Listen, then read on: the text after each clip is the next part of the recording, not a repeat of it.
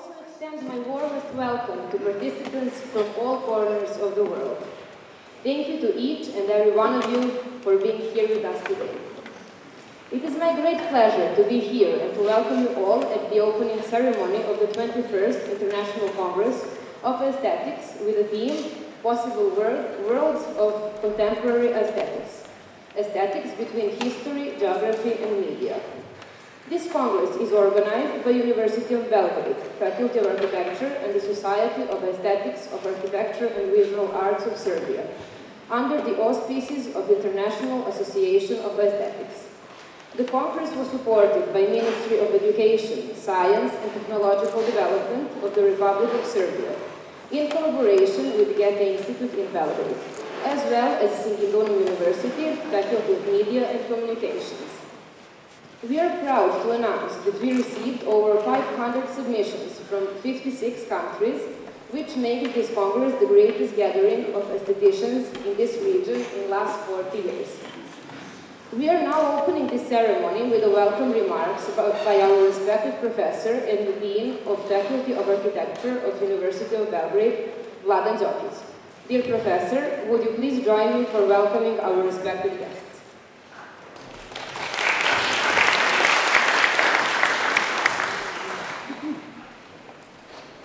Good morning to everybody. It is my great pleasure to welcome you on behalf of the University of Belgrade Faculty of Architecture. Our school is very proud to host you this week here in Belgrade in Faculty of Architecture, and I hope that you will have a great and successful conference. Faculty of Architecture has a long tradition of teaching architecture in our country.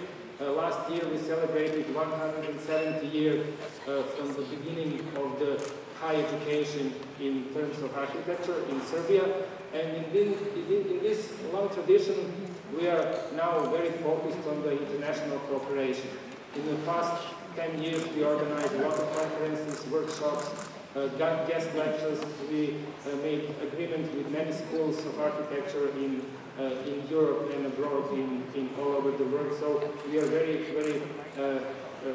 focused on this international cooperation. And I hope that this conference is also in that track and is going to help us to somehow achieve a great achievement in this week. So as it was said a few minutes ago, there is a big interest for this conference, more than 500 entries from more than 50 countries, so I think it's a good spirit for the beginning, and I think there are more than 350 people registered here, and I hope that this is going to be very productive in the next few days in our school here and in our building of the Faculty of Architecture. So I wish you a very pleasant stay in Belgrade. I wish you a very successful conference, and thank you very much.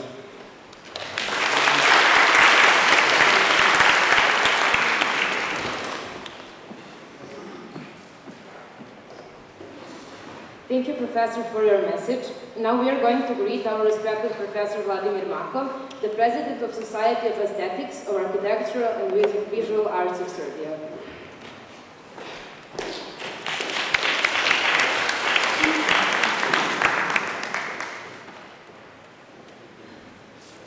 Dear colleagues, it is my great pleasure really to welcome you on behalf of the Serbian National Society.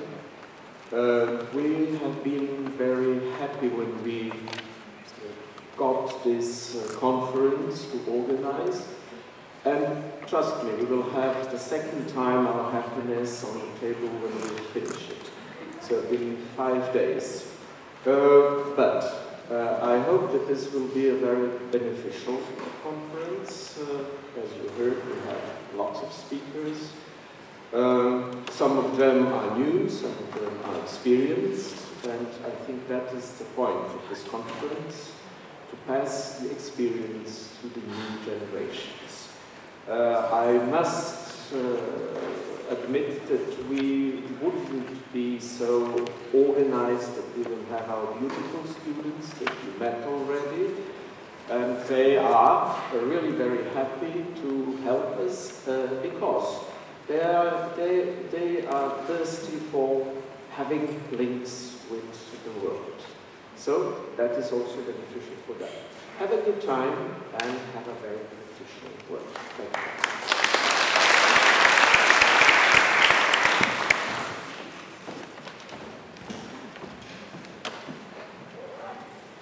Thank you, Professor, for your speech.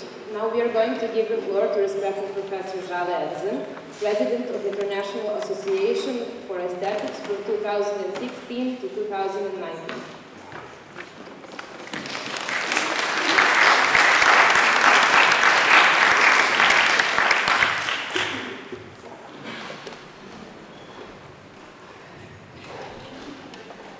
Professor Dean, Professor Mako, Professor Sivokovic, dear members of the IAA, students, and friends of aesthetics. It's a very great pleasure for me to be here in Belgrade again for the third time. And the first time was in 1963, and many of you were not born yet. And it was a very different picture of Belgrade that I saw there.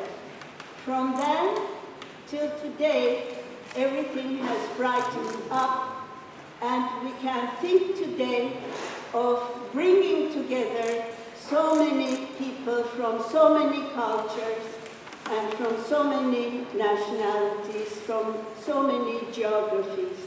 I think this is a great progress, not only of aesthetics, but of humanity, besides the negative things that are also happening. On behalf of IAA, I would like to thank, it is a privilege for me to be here, and I would like to thank the Association, Serbian Association of Aesthetics, to organize this great conference, which already looks very promising, very rich, and very well organized. IAA is a very special organization. I must say this. There are many associations in the world, but very few of them are related only to the investment and the pursuit of knowledge and of learning. Many other associations are related to business, to money, to politics, and to logistics or whatnot. So, when you make friends with IAA members, that friendship means something very different. And each time I attend a conference, and the first one was in 1989, which was exactly 30 years ago. I've attended every single conference, and every single congress of IAA. And over the years, my friendship with so many wonderful people grew, and I've learned something more about aesthetics, not only an abstract concept, but that aesthetics is as if it is giving meaning to our perceptions. This coming together from so many parts of the world creates a profound understanding and empathy that no other profession or pursuit can give in the same degree. So, I would like now to announce the new officers of IAA who will be replacing the old ones, the old term. First, of course, Professor Mishko Svokovic, the president, the new president of IAA. Will you please get up and show your...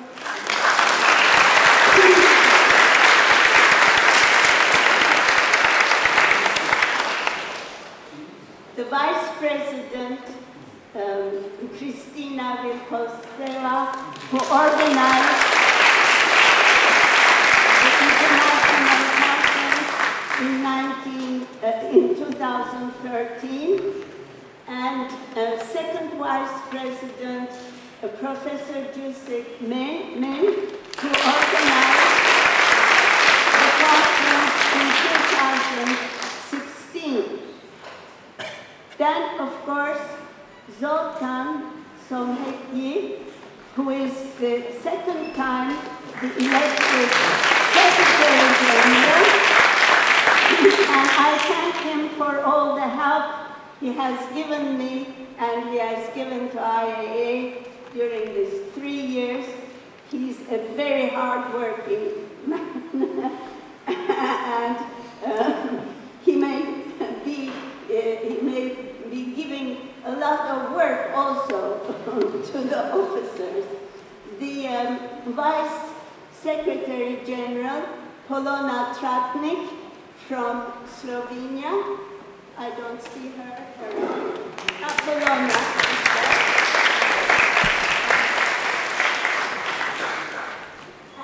And we have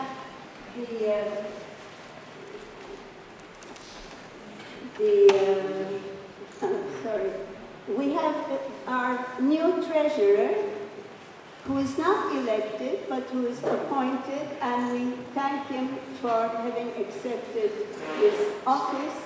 The treasurer, it is Tyrus Miller, who also I don't think is here. The delegate at large is Andrea Baldini from Italy. Now, before I step down, I would like to announce the winner of the Young Scholar Award, who should be here for the ceremony, Harry Macklin. Harry Macklin.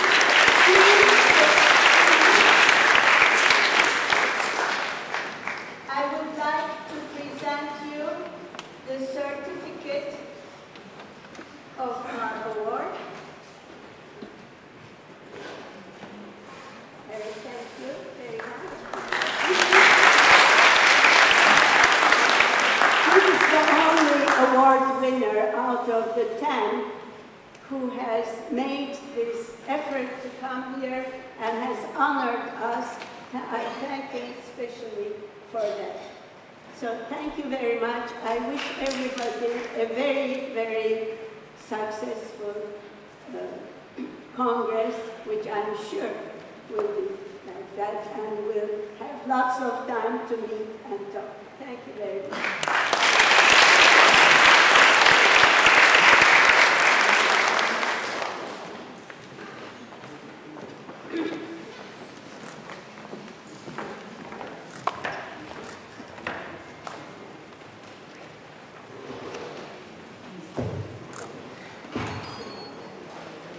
Thank you, dear Professor Evgen, for your speech. Last but not least, it is my pleasure to welcome Professor and Dean of Faculty of Media and Communications of University of Singapore and new President of International Association of Aesthetics. Please welcome Professor Miško Šovaković.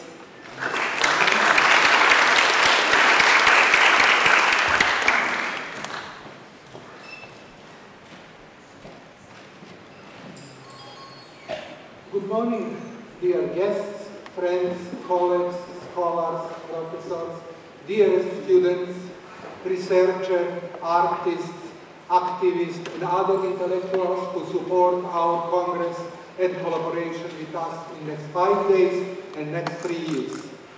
Before our starting point, I have to say some general things. In this moment, my situation is a little bit very complex. I'm confused because I became president and take this position from the greatest aesthetician which I met in my life, is Professor Žale Erzan, who gave us great energy in last 3 years.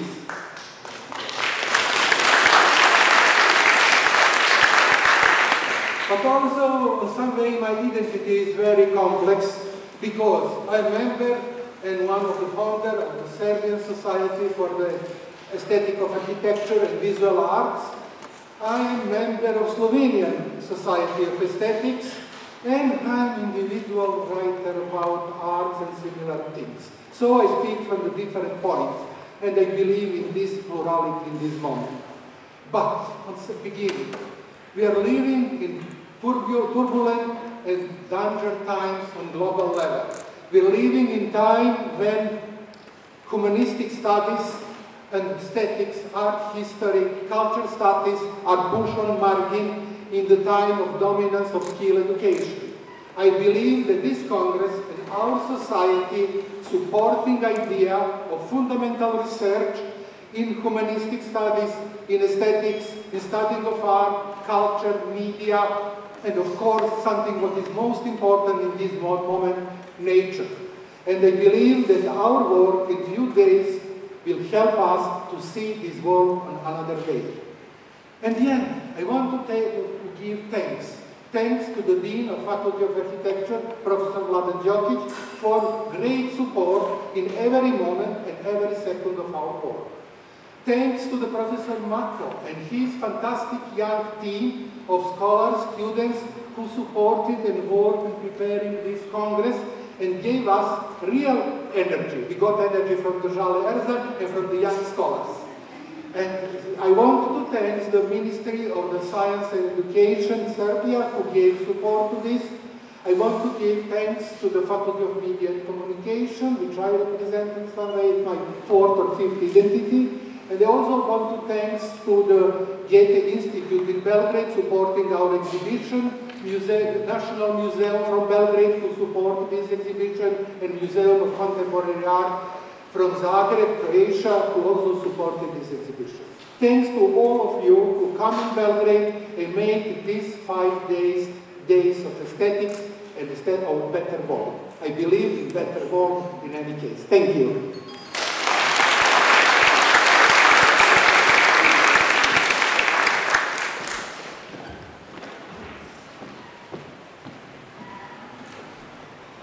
Thank the Dean, Vladan Đokic, Professors Vladimir Mako and Žale Erzan, and President Miško Šovaković on the warm words of welcome. With this, opening ceremony is finished, and now we move on the working part of Congress. Once again, I would like to welcome Žale Erzan on the stage, who will in the next 45 minutes give presidential lecture with the name Buildings Speak to Us. Žale Erzan is a painter and art historian. Since 1974, she has been teaching design, art, and aesthetics courses at the Faculty of Architecture at the Middle East Technical University in Ankara. She was editor of the Voyou and the Dimensions Fine Arts journals from 1980 to 1984. She's a recipient of a French Ministry of Culture, Arts, and Letters Chevalier honor, as well as recipient of contribution of Turkish Architecture Prize in 2008. Žale Erzan was a General Secretary of the International Association of Aesthetics from 1995 to 1998, Vice President of International Association of Aesthetics from 2010 to 2016, organizer of the 17th International Congress of Aesthetics in 2007, editor of 2 preceding books of the Congress, and editor of International Association for Aesthetics Yearbook from 2003 and 2008. Professor Erzan was the president of the Turkish Sanat Association of Aesthetics and Visual Culture from 1991 to 2010. She has many books and international publications on art, architecture, and aesthetics. Finally, she was president of International Association for Aesthetics from 2016 to 2019. Professor Erzan, the stage is yours. Thank you.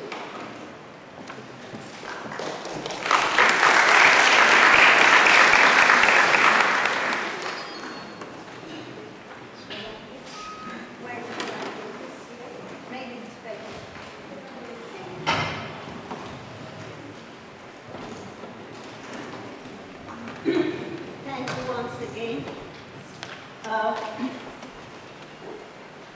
I had wondered many times during the congresses and meetings of IAA why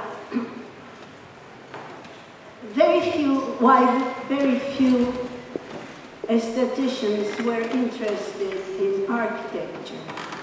So I thought, also feeling that there is a lot that is problematic about architecture today, that I would be speaking, that my talk would be one of the few talks about architecture. Well, to my surprise, to my very pleasant surprise, when I looked over the program, I saw that there are really, this time, a lot of presentations about architecture, which is wonderful news for aesthetics and wonderful news for architecture, I think.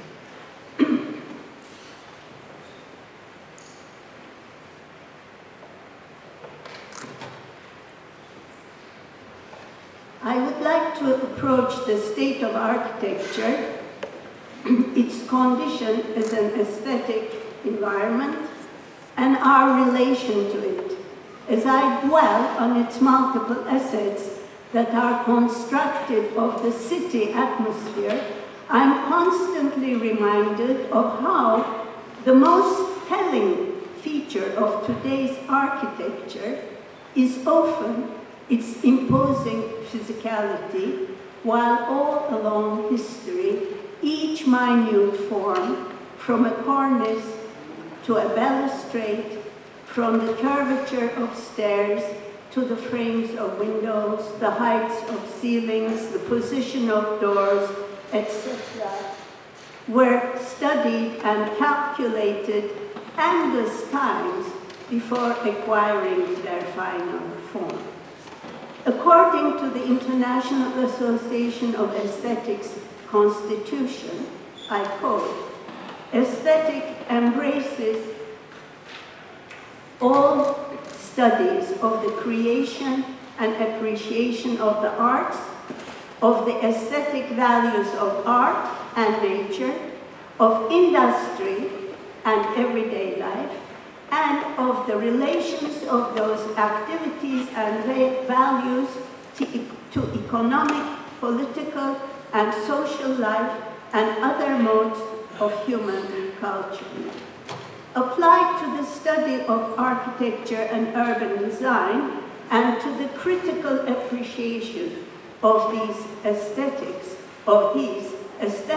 becomes a must for architectural education, which today is increasingly a multidisciplinary pursuit.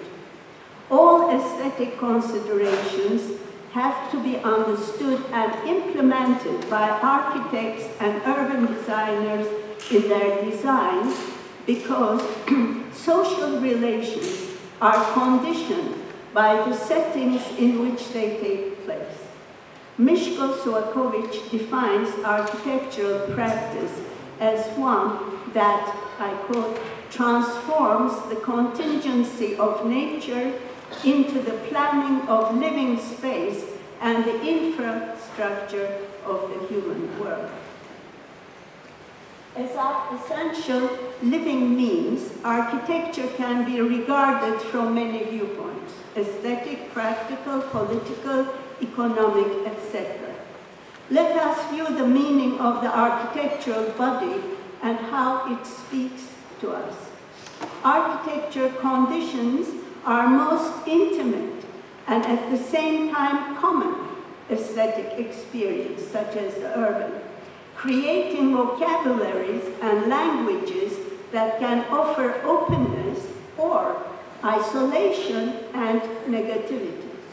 As with most everyday objects, we are often not attentive to its special attributes, but they work on our psyche unawares and assume human value. They are the basic stimulant of our daily aesthetic judgments and experiences. Architecture is the one and only art we cannot do without. It conditions the atmosphere of our exterior urban spaces, in fact, forming the interiority of urban spaces. In the words of Aldo Rossi, I quote, "As the creation inseparable from civilized life and the society in which it is manifested, by nature, it is collective. As the shape giver of our shelter, it surrounds us like a second skin within which we can retreat to our own interiority. Thus, architectural bodies, buildings, are the primary constituents of our worldly and individual orientation and of our feeling at home in the world. Buildings are always experienced with meanings they suggest, because as a linguistic animal, we always understand objects through the language of their forms. Architecture and the city are constructed language.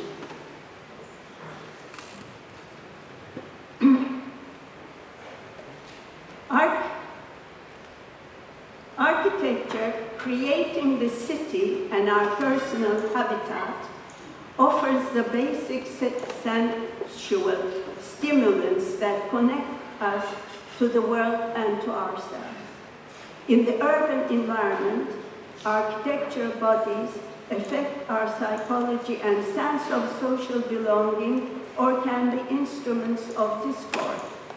In our increasingly polarized world, ideologies are using modernist forms or religious symbols in architecture or urban designs as oppressive, resistant, or concordant forces.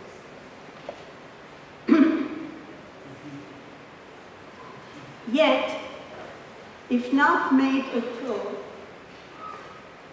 for animosity, the diversities possible in urban contexts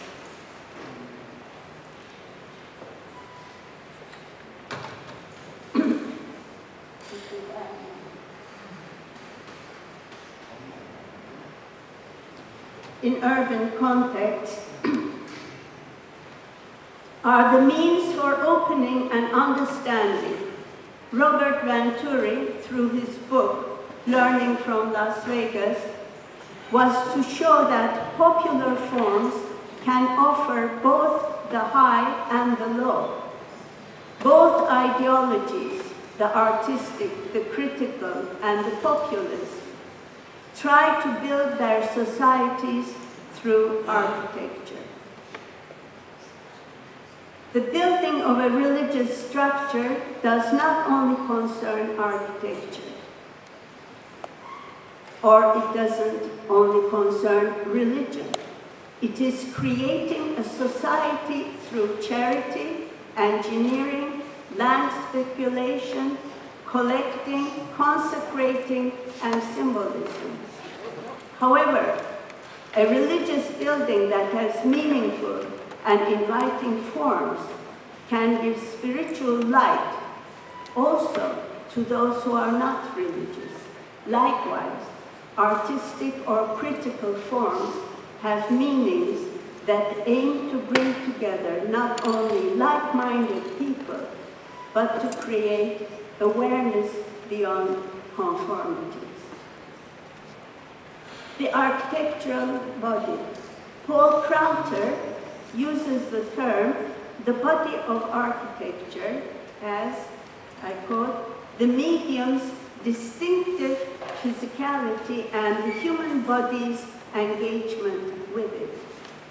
I use the term building as body in a literal sense, suggesting that architecture is experienced almost as our own bodies, and of the inner space of our bodies that we feel but can only enter mentally. The inside and the outside are two dialectical positions and relate to the inner world and to the other.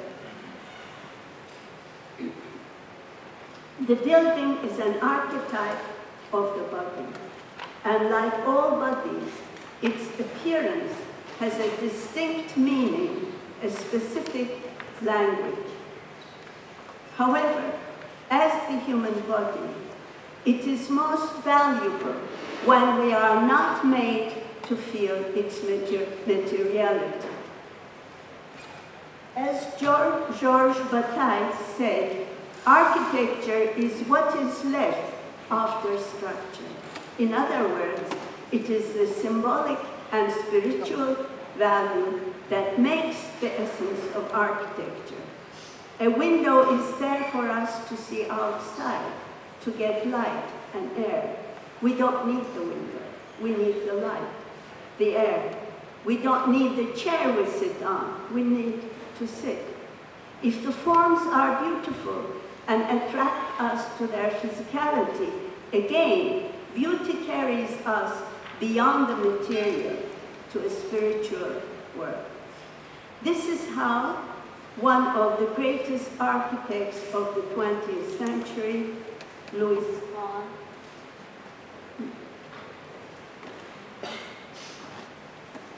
Kahn, talked about architecture. In this sense, I find the relation between the body of architecture and the human body to be very indicative. We do not want to be reminded of our body. When we walk, we should not feel our legs, but rather the energy and the force against gravity. Our spirit wants to forget the body. It is when we are attracted by the aura and presence of spaces that architecture becomes valuable and unique and transcends its physics.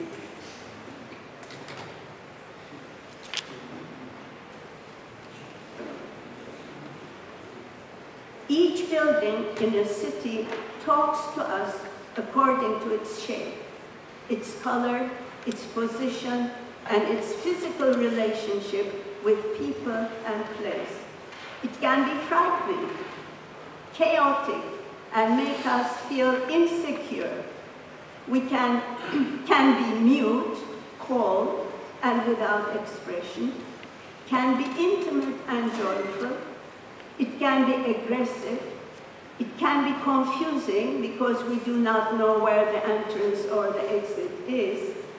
Can be too self-conscious. It can want to be something else than what it could be, like an apartment house trying to become a Swiss chalet. It can be defensive with walls and railings around it, as many government buildings in Ankara are today. It can be distorted because its function has been changed without appropriate change in its appearance.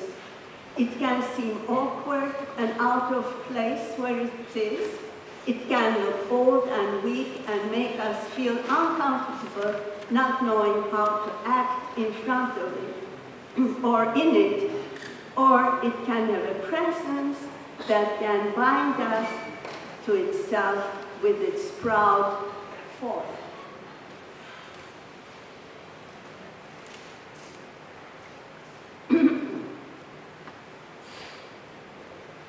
That's in Italy. Unawares, our relationship with the world and with the cosmos is suggested in the meanings that arise in our relationship with the buildings and with the city. Even merely as shelter, architecture relates to differentiating human existence from the rest of nature. A building has in store more poignant and varied perceptual experiences than a place in nature would have. According to Heidegger, what is hidden in nature is revealed in art. It is through architecture that we can abstract or isolate sensual qualities as singular values and enjoy their many phases according to how they enter our space, creating a silent language. Architecture tells us what society and its civil condition is. It expresses the soul of society and is consequently a sign of transcendent reality as well as of the state of civilization in a culture. But this also means that it is a sign of power that we meet in architecture. I mean power in both its positive and negative sense. Imagine how proud is a man who builds his own house and gathers his family in it. And Albert van der Schoot is here, the architect of this house, who will speak about this building during the conference. That is why the natural model for architecture is labor. Architecture is not only a symbolic art,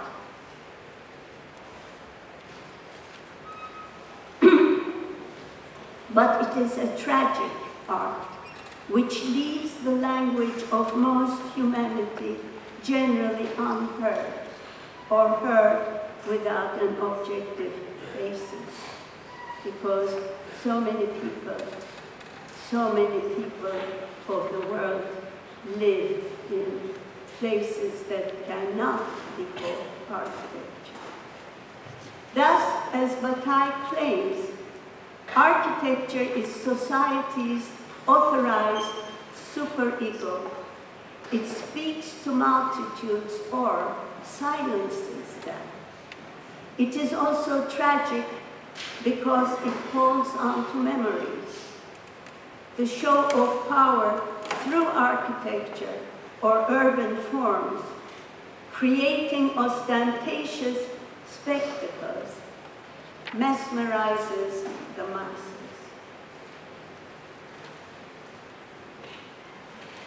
Goethe said that the sacred is what connects souls. According to him, the sacred is when the end and the means to attain it are one and the same thing. Good architecture that achieves this retains and radiates the social soul. Ideally, this soul is present in the urban reality as institutions, monuments, memories connect people who are strangers but who assume kinship by being in the same place, by using common institutions. Each institution is the ultimate development and realization of one of our senses, and through this, articulation becomes a socializing factor. Music is the development of the auditory sense, and the musical brings people together about their intimate sensory pleasure. Thus, architectural bodies representing institutions create the discourse continuing in history and of the diverse aspirations and resistances of multiple communities that create the city. It is the use and discourse of the community of strangers who come together in architectural spaces that give shape to the city and creates silent interactions through shapes and symbols. Therefore, architecture of buildings and of cities, when they cater to the society, can create bonding situations. Alienation, despair, and animosity begin to happen in many cities where only the separating forces of racism or capital are at play.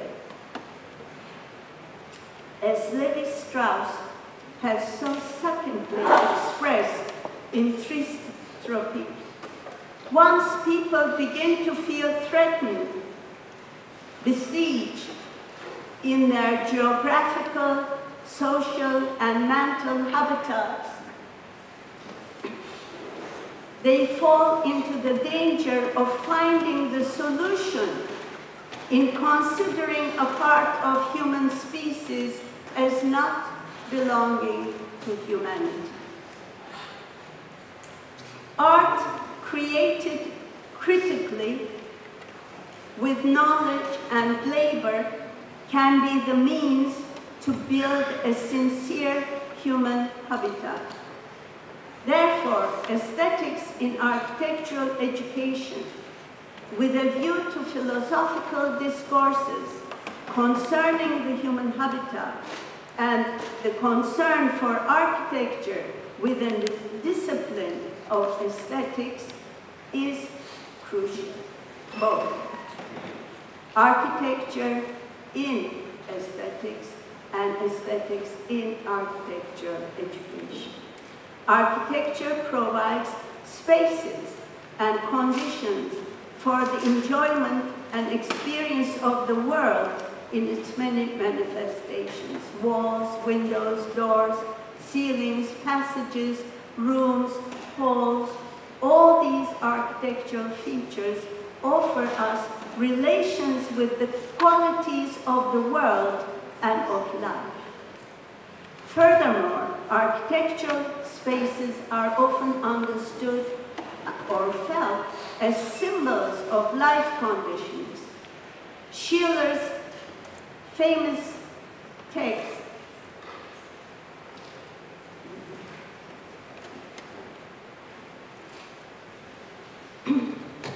on the aesthetic education of man distinguishes two kinds of education, one aiming at a career for money, the other for the development of the mind.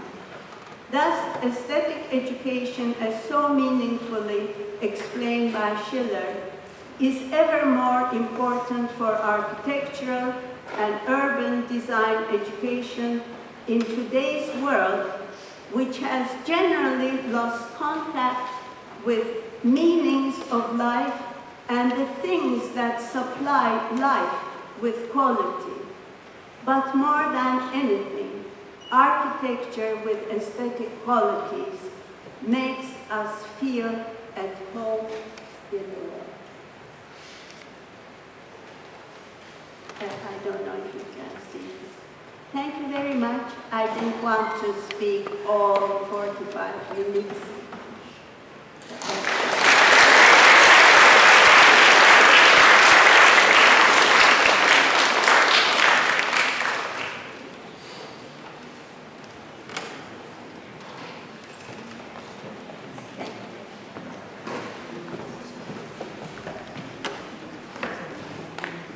Dear Professor Erzin, thank you for your presentation and for sharing with us this amazing lecture. Now it is my pleasure to welcome Professor Vladimir Mako on the stage, who will in the next 30 minutes give first keynote speech with the name and Islamic numerical interpretation of Hagia Sophia in Constantinople. Professor Vladimir Mako is professor at Faculty of Architecture of University of Belgrade. His fields of interest are aesthetics in architecture and art. He is a visiting professor at the Faculty of Polytechnic, Faculty of Culture and Tourism, and Faculty of Design and Multimedia, University of Banja Gorica. He is a visiting professor of the European Academy of Architecture. Vladimir Mako is the president of the Society for Aesthetics of Architecture and Visual Arts of Serbia, member of the International Association of Aesthetics, and a member of the Sydney Society of Literature and Aesthetics. Some of his selected published books in English that we will mention are The Art of Harmony, Principles of Measuring and Proportioning in Byzantine Painting from 2007, Aesthetic Thoughts on Architectural Middle Ages for 2012, and Aesthetic Thoughts in Architecture Antiquity for 2012. Dear Professor, the floor is yours.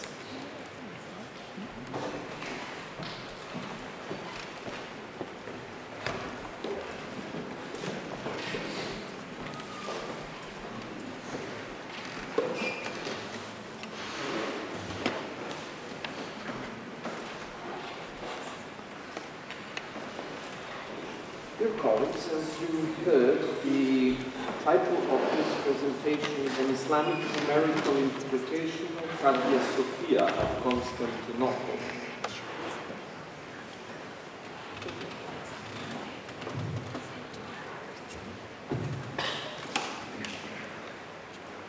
Ideas regarding aesthetical thinking in architecture developed through history a number of interpretations addressing its cultural and social importance.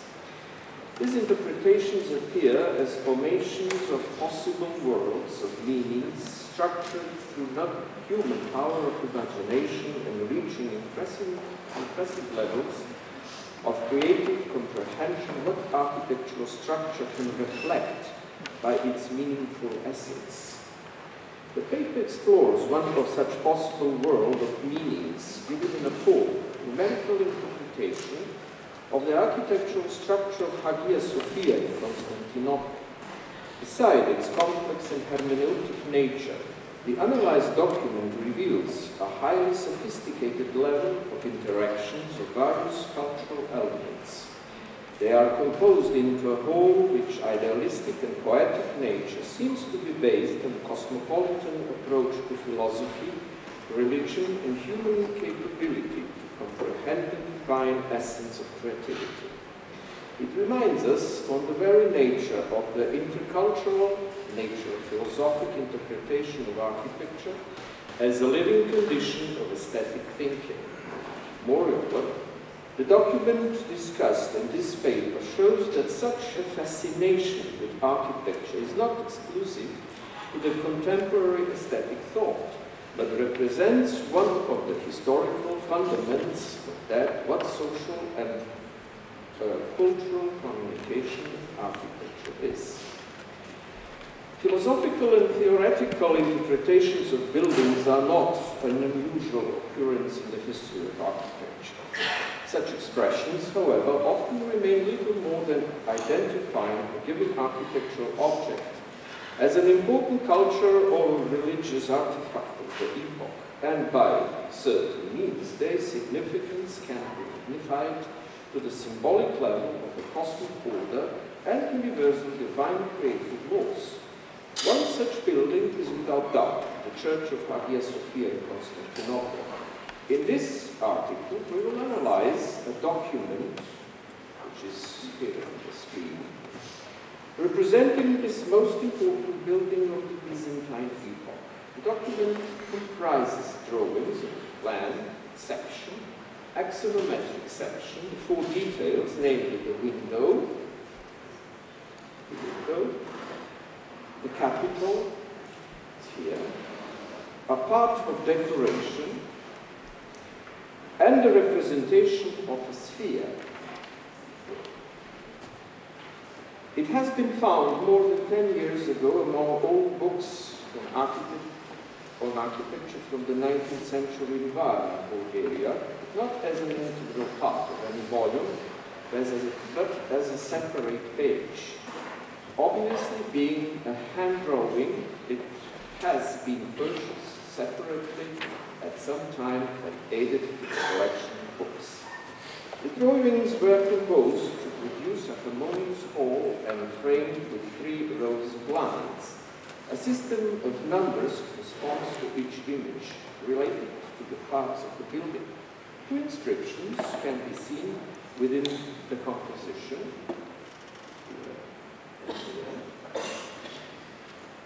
One taking the central part of the drawings and the presentation on the ribbon, and the second in the right lower corner. In the margins, on the left part of the document, but outside it, here. There are 3 inscriptions in Arabic letters. In the middle section of the lower margin, we see a stamped library seal.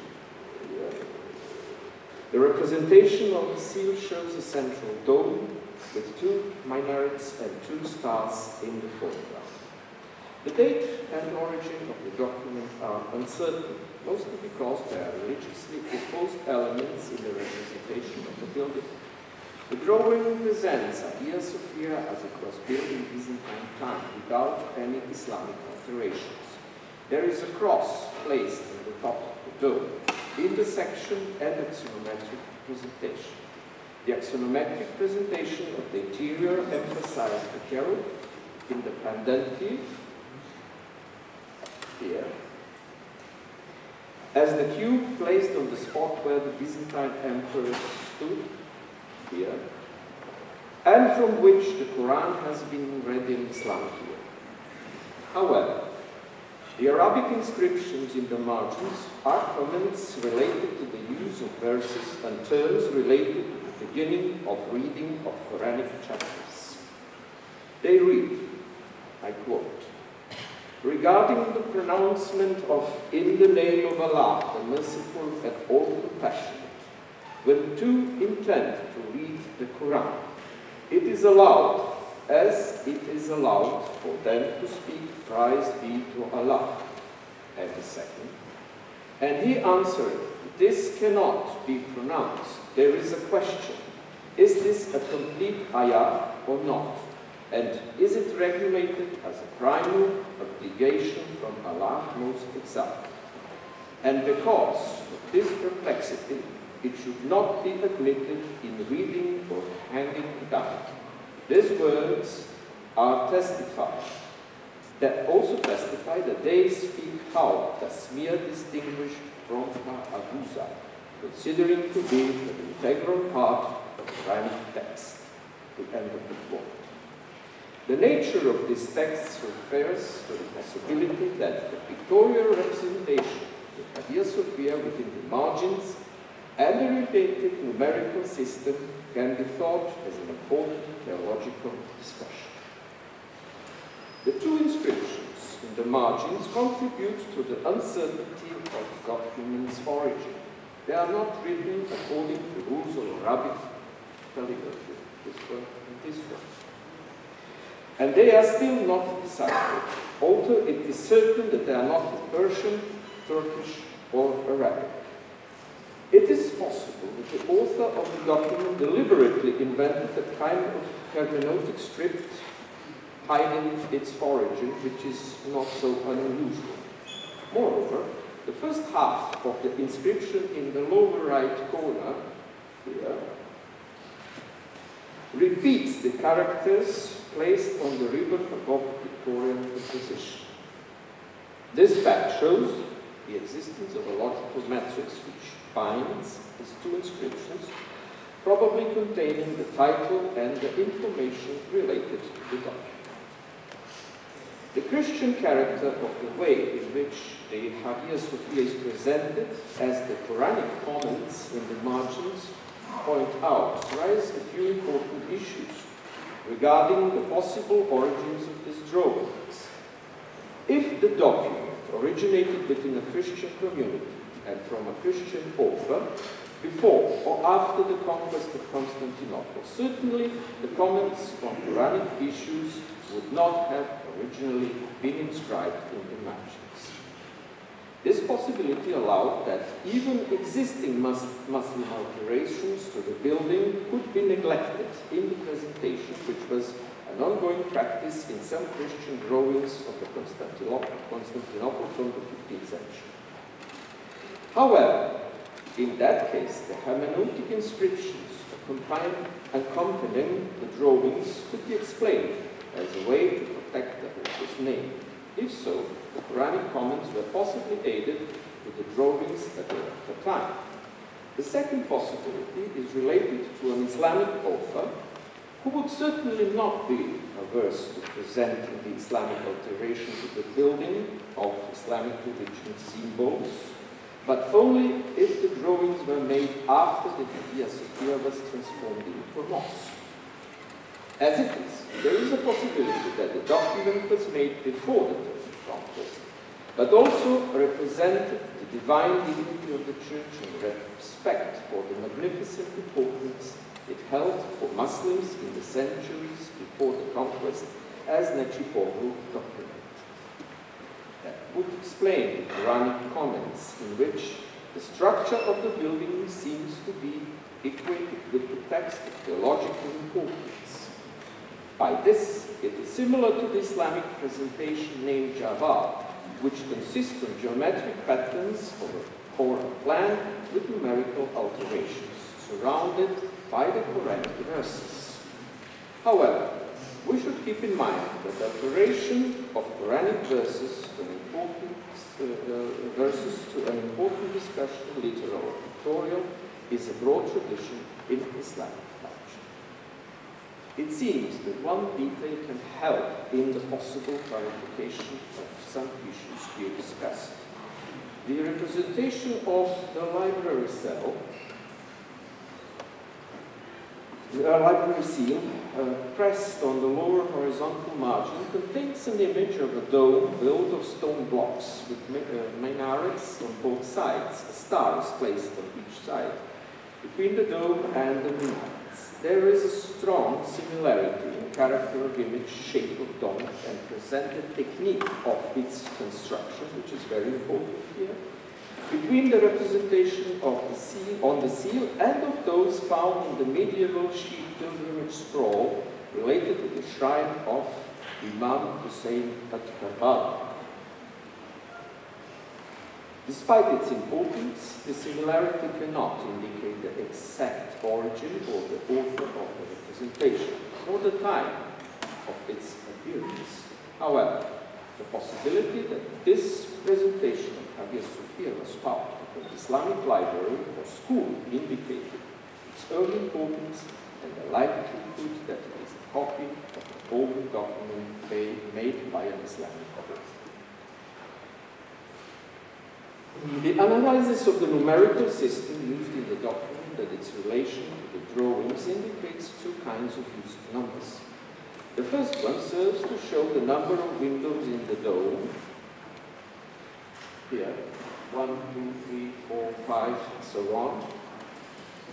Presented in the section of the building, the number of arches related to the central section of the church, and the number of flying buttresses placed on the west facade in the axonometric drawing, as well as the number of walls over the pervis presented in the plan. However, the second numerical system, used in the document and its relation to the however, the second numerical system seems to be based on a philosophical approach to the ideal meaning of the interpretation of the Church of Hagia Sophia. We are driven to this conclusion not only by the particular character of the numerical system related to the parts of the architectural structure, but also by the position of the plan according to the section. The plan is longitudinal, it is not correlated to the section. The plan is not positioned to correlate architecturally to the section, which indicates that we are not looking at a professional architectural plan, but a polygon for expressing particular numerical meanings. There are only 5 numbers used in this system: 1, 2, 4, 6, and 9. It is interesting that when they compose a compound number, they are not added one to another to give a sum of the used numbers, but are alterated to produce a row as 4, 1, 6, 9, 1, or 9, 1, 4, 6, 1, 2. There is a strong sense that by these means, these 5 numbers express a kind of process related to a particular meaning of the architecture and its significance as a creation. Further, it is important to emphasize that the possible system of expressing such ideas comes as an interpretation of a building erected a long time prior. This fact raises the possibility that the author of this document used the building of Hagia Sophia to interpret universal symbolical values related to the process of creation in general. In this way, he is also magnifying the importance of this architecture to the level of universal harmonical order, which was not unusual in the Islamic culture and philosophical tradition. The possibility that this numerical system was used for such a purpose indicates the way in which these 5 numbers appeared in the document in the first place. They are presented as a progression in the upper left corner of the plan. Here. Number 1 and 2 are placed together in the circle of Sceufoliaca, following the horizontal line. They are accompanied by 4, 6, and 9, placed within the left upper corner in the square which forms the naos of the church, but following the vertical line. In the same way, these 5 numbers appear in Nicomachus of Gerasa. When presenting the geometric progression 1, 2, and 4 in a horizontal row, and 4, 6, and 9 in the vertical row, where 4 belongs to both lines of number progression.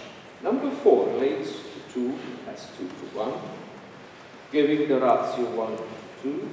And on the other side, 4 relates to 6 as 6 to 9, giving the ratio 2 to 3. All to the interest of Islamic philosophers in ancient arithmetic, particularly of Nicomachus and Neo-Pythagorean, this was known as carefully documented, is well known and carefully documented. It is important for our discussion to emphasize the parts of the epistle of arithmetic written by the Brethren of Purity, or Ikhwan al-Sahfa. In the chapter 22, they emphasize that the use of numbers 2, 4, 6, and 9, and their ratios forming the geometric progression where the number 1 is representing the monad, the beginning, and the sum of all numbers. By this, the numerical system in our document finds its support in one of the most important Islamic philosophical texts on arithmetic. However, it seems that the use of these 5 numbers is not only the consequence of their mathematical significance. The compound number formed by 1, 2, 4, 6, and 9 indicate the possibility that their symbolical meaning has also been taken into account. No rational mathematical logic can be grasped from the way in which they alter from one to another. Rather, it seems that they follow a particular connection to the architectural structure and to the cardinal directions of east and west. Compound numbers seems to follow a particular metaphorical logic, usually emphasized as the essence of aesthetic and spiritual appreciation of the universe, and architecture as its material image. This appreciation is based on the insight capacities of the soul and its ability to comprehend the relationship between immaterial essence of its material reflection. In the Islamic tradition, number 1 represents the creator, 1, primordial, existence of the monad, the beginning and the sum of all other numbers and principles. Number 2 identifies the intellect, the active principle of creative power. Number 4 is the matter of artifacts, material order, the square. Number 6 is the first body consisting of 6 directions, the cube, in ideal form. Number 9 is the sphere of spheres, the final number of the cycle, and the symbolical end of all numbers, the sum of all beings in existence, their completion and fulfillment. Even in the Western Middle Ages, we encountered a strong influence of Islamic symbolical appreciation of the number 9. Magiste Johannes, in his adaptation of the Lost Arabic work of Muhammad ibn Musa, states that the 9 is the first number to contain a perfect number, cubic number, and plane. However, the symbolical use of 5 named numbers in discussion It seems to correlate also with Islamic philosophical ideas, particularly with the description of 5 eternal principles of the universe, explained by Muhammad ibn Zakaria al-Razi at the end of the 9th century. In this text, we read that the first eternal principle is God, and His wisdom, which is perfect and pure intelligence. The second is the soul inclining to produce material forms in this world. The third eternal principle of matter. The fourth is the space, and the fifth is time, which is also movement, usually circular, according to the ideas of Plato. It seems that the symbolical meanings of the numbers 1, 2, 4, 6, and 9 correlate essentially with this explanation of eternal principles. By this, we can reach the broader meaning of the particular relationship which was developed between architectural representation of Hagia Sophia as a model of universal creativity and the numerical system used to explain its essential meaning. In the further discussion, we will use the symbolical meaning related to each of the numbers in order to comprehend their component forms and their relation to the architectural structure of Hagia Sophia.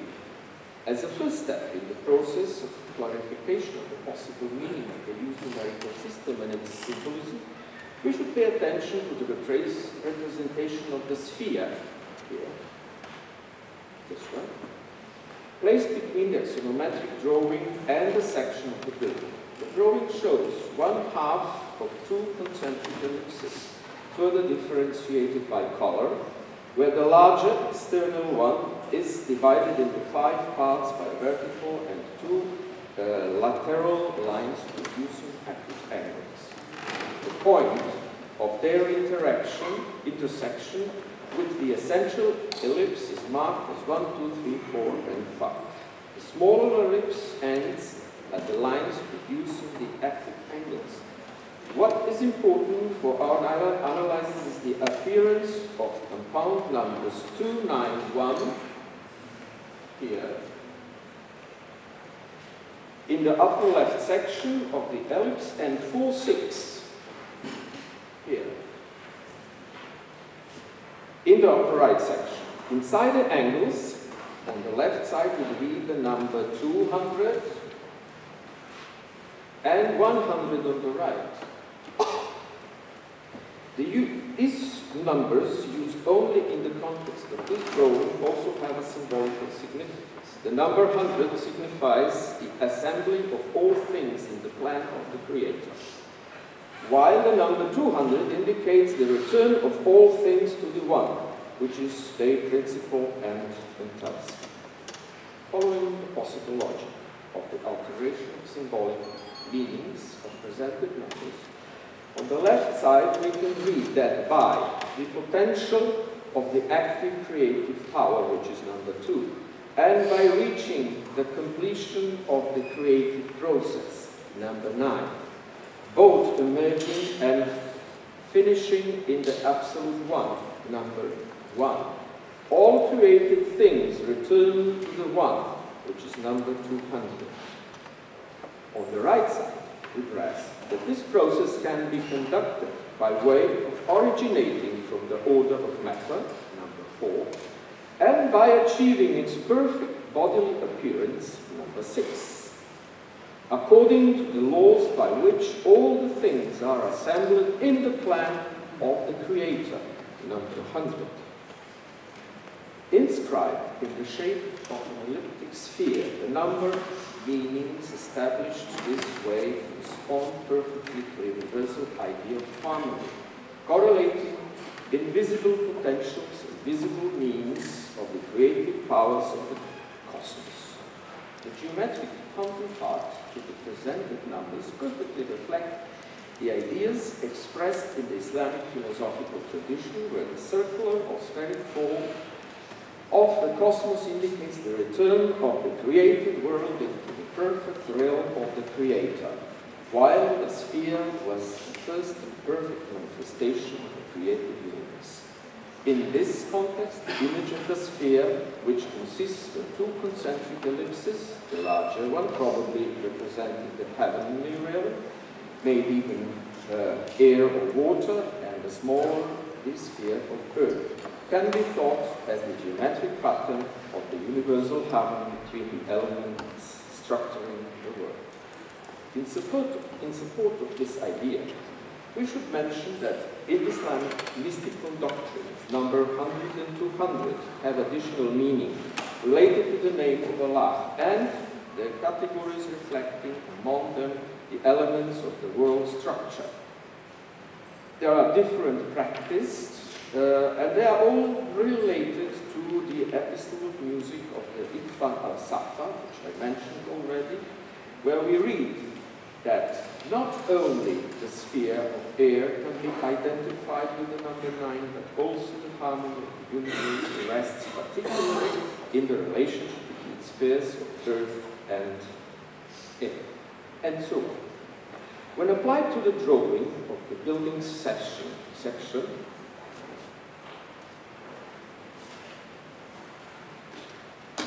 the similarity of the analyzed representation of the spherical shape of the dome and the arches on the wall of the now came into focus. The lower zone of the wall, colored darker, seems to correspond to the aspect symbolically expressed by the numbers 100 and 200.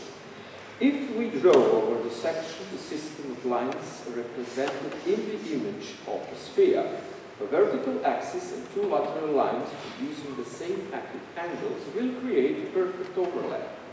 The intersection points of the lateral lines with the section of the building will mark the horizontal line which divides the lower earthen part from the upper zone of arches, walls, and dome, as the representation of the heavenly sphere, which we know already as a symbolical matrix in each Christian church. For this discussion, it's important to be emphasized that a similar geometric structuration of the sphere, the dome, can be seen in so-called shahartak, a particular Islamic architectural practice. Here it is, a construction which shows that the author of our document probably used for him recognizable, widely circulated construction patterns to explain the existing dome of Hagia Sophia and the most sophisticated geometric practices of Islamic architecture.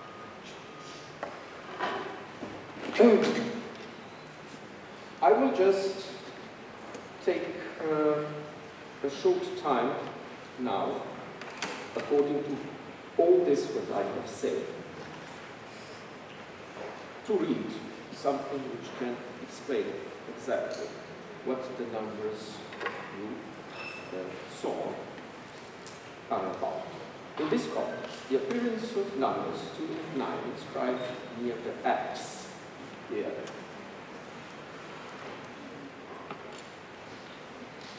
and numbers 4 and 6 marking the position of the main entrance into the building placed in the lower zone seems to be related to the idea of pure creative potential as the beginning and the end of the process, number 2 and 9, and to the expression of pure means by which the creative power operates in the visible world, the material order, and the three-dimensional body, which is number 4 and 6. There is a possibility that even the position of these numbers has been symbolically related to cardinal directions, 2 and 9 in the east and 4 and 6 in the west, marking the daily motion of the sun. The idea of the whole process of creation is reflected in the ratio 91 to 46, inscribed in the lower right part under the section.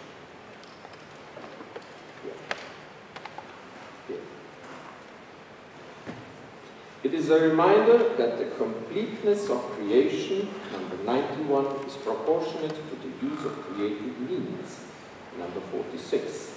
In that sense, the ratio inscribed in the middle under the section drawing 291/4611914 refers to the creative process as the whole, where the active intellect at the beginning and the completeness of the creation at the end, number 291, is proportionate to the idea that through the initiative of the use of material order, the first number 4, and thereby the final shaping of the three-dimensional body, number 61, under the final structuring of the sphere, number 91, presents the material order by itself as condition of the creative power, the last number 4. Not to take your time much longer, I will just read one example more. These examples indicate that the process of deciphering the larger compound numbers is highly complex, because there is a greater possibility of more uncertain interpretations. However, the number placed in the main dome, presented in the plan of Hagia Sophia, here, seems to provide an opportunity for an attempt at a more accurate result. The compound number is 41691, related to the main dome in the context of the proposed system of reading of the numerical meanings can be interpreted as: when the material order has been completed, number 41, through the three-dimensional body, which is the cube, number 6. The creation of the whole and the return of all being into one has been completed through the image of the sphere, number 91. The variable of the last interpretation joins 6 and 91 and can be read as: through the accomplishment of the three-dimensional body under the sphere as the image of the visible universe, all creation returns to one.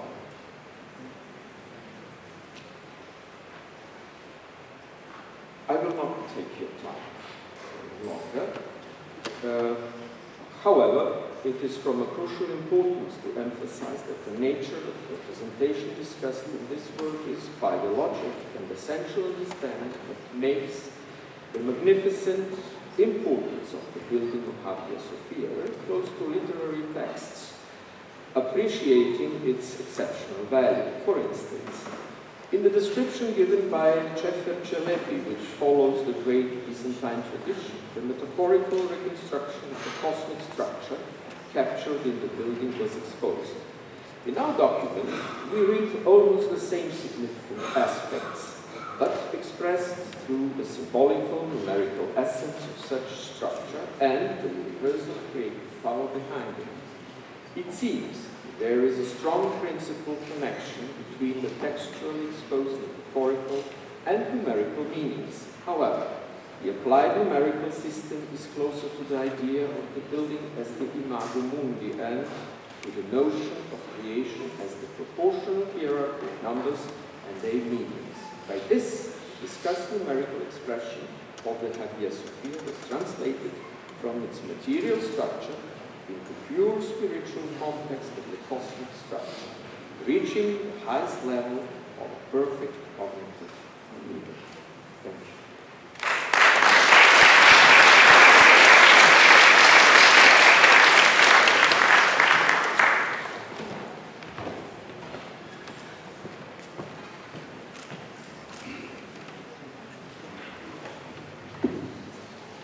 Professor, thank you for this very inspiring lecture. According to the program, we shall now have a half-hour break. I'm sure that on the basis of these two interesting lectures, you will have many themes for the exchange of the opinions. We continue with the program at 11:15 with keynote speech of Professor Curtis Carter. Thank you.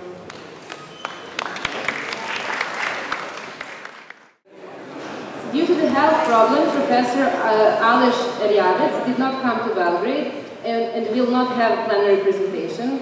We are sorry for that. And also a lecture by Professor Peter Osborne will be held at the amphitheater of the Faculty of Architecture, second floor, on the Tuesday 23rd from 11 a.m. Thank you. And we'd like to carry on now with our next keynote speaker. It is my pleasure to welcome Professor Curtis Carter on the stage.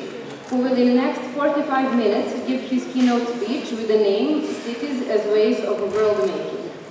Professor Curtis Carter is a chair professor of aesthetics at the Department of Philosophy.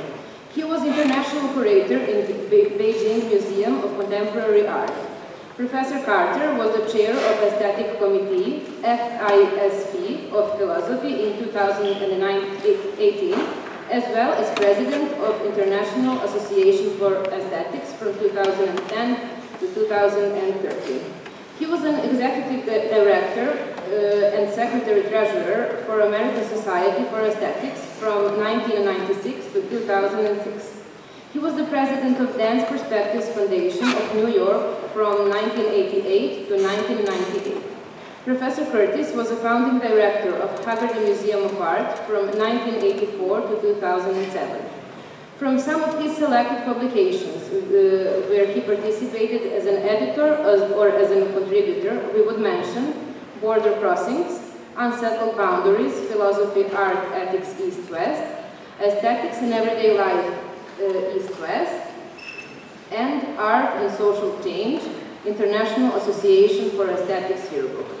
From numerous museum exhibitions, we will mention Wilfredo Lem in North America, Milwaukee in 2007, Jean Coutier from 1898 to 1964, and Barbara Morgan, prints, drawings, watercolors, photographs in 1988. He gave many international conferences and university lectures in China, Europe, and USA. He was conference organizer of Philosophy, Art, Ethics, East-West in 2011, and Art, Aesthetics, and the Future of City Life, East-West in 2017. Professor Carter, please, the stage is yours.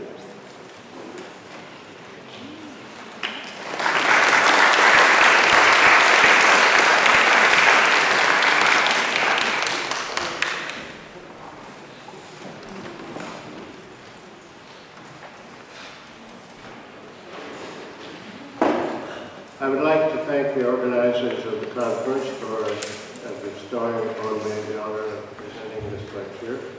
I actually never thought I'd make the 2019 meeting, but I did, so here I am.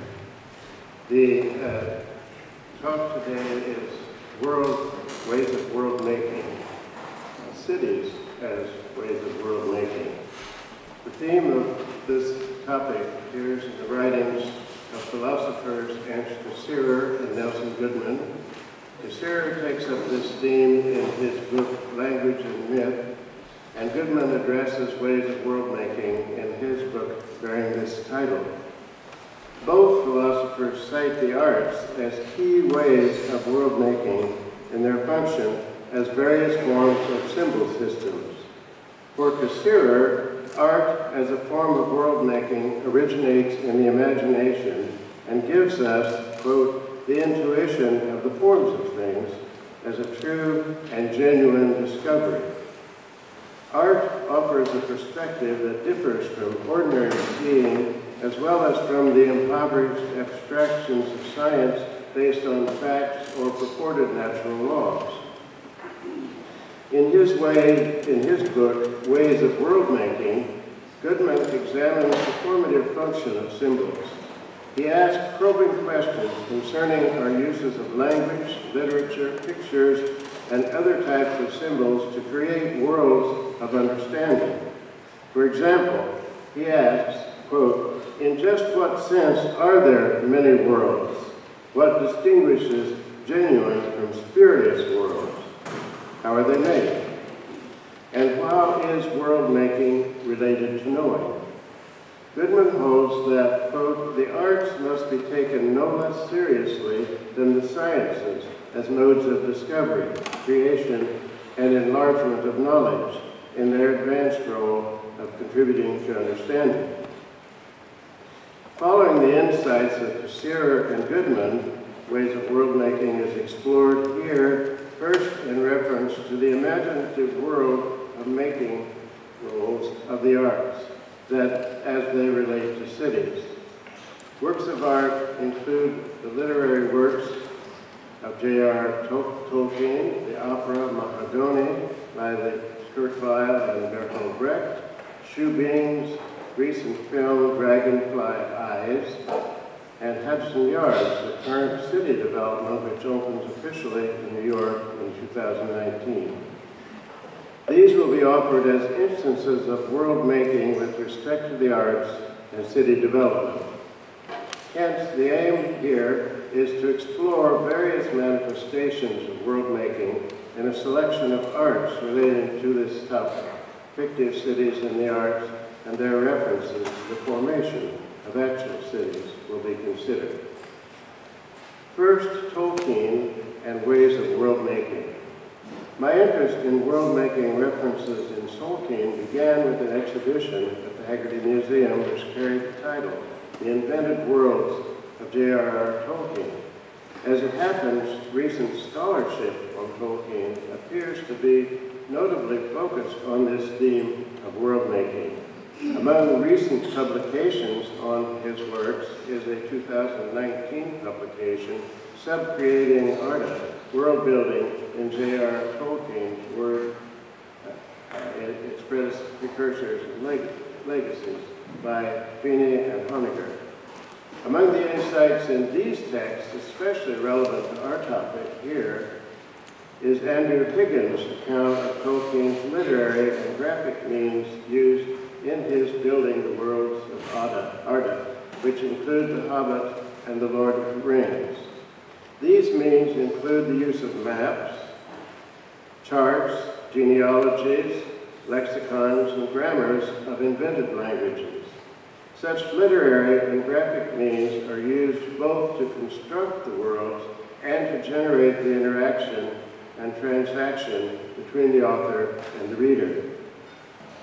At the core of his invented worlds is the assumption, quote, that language creates the reality it describes.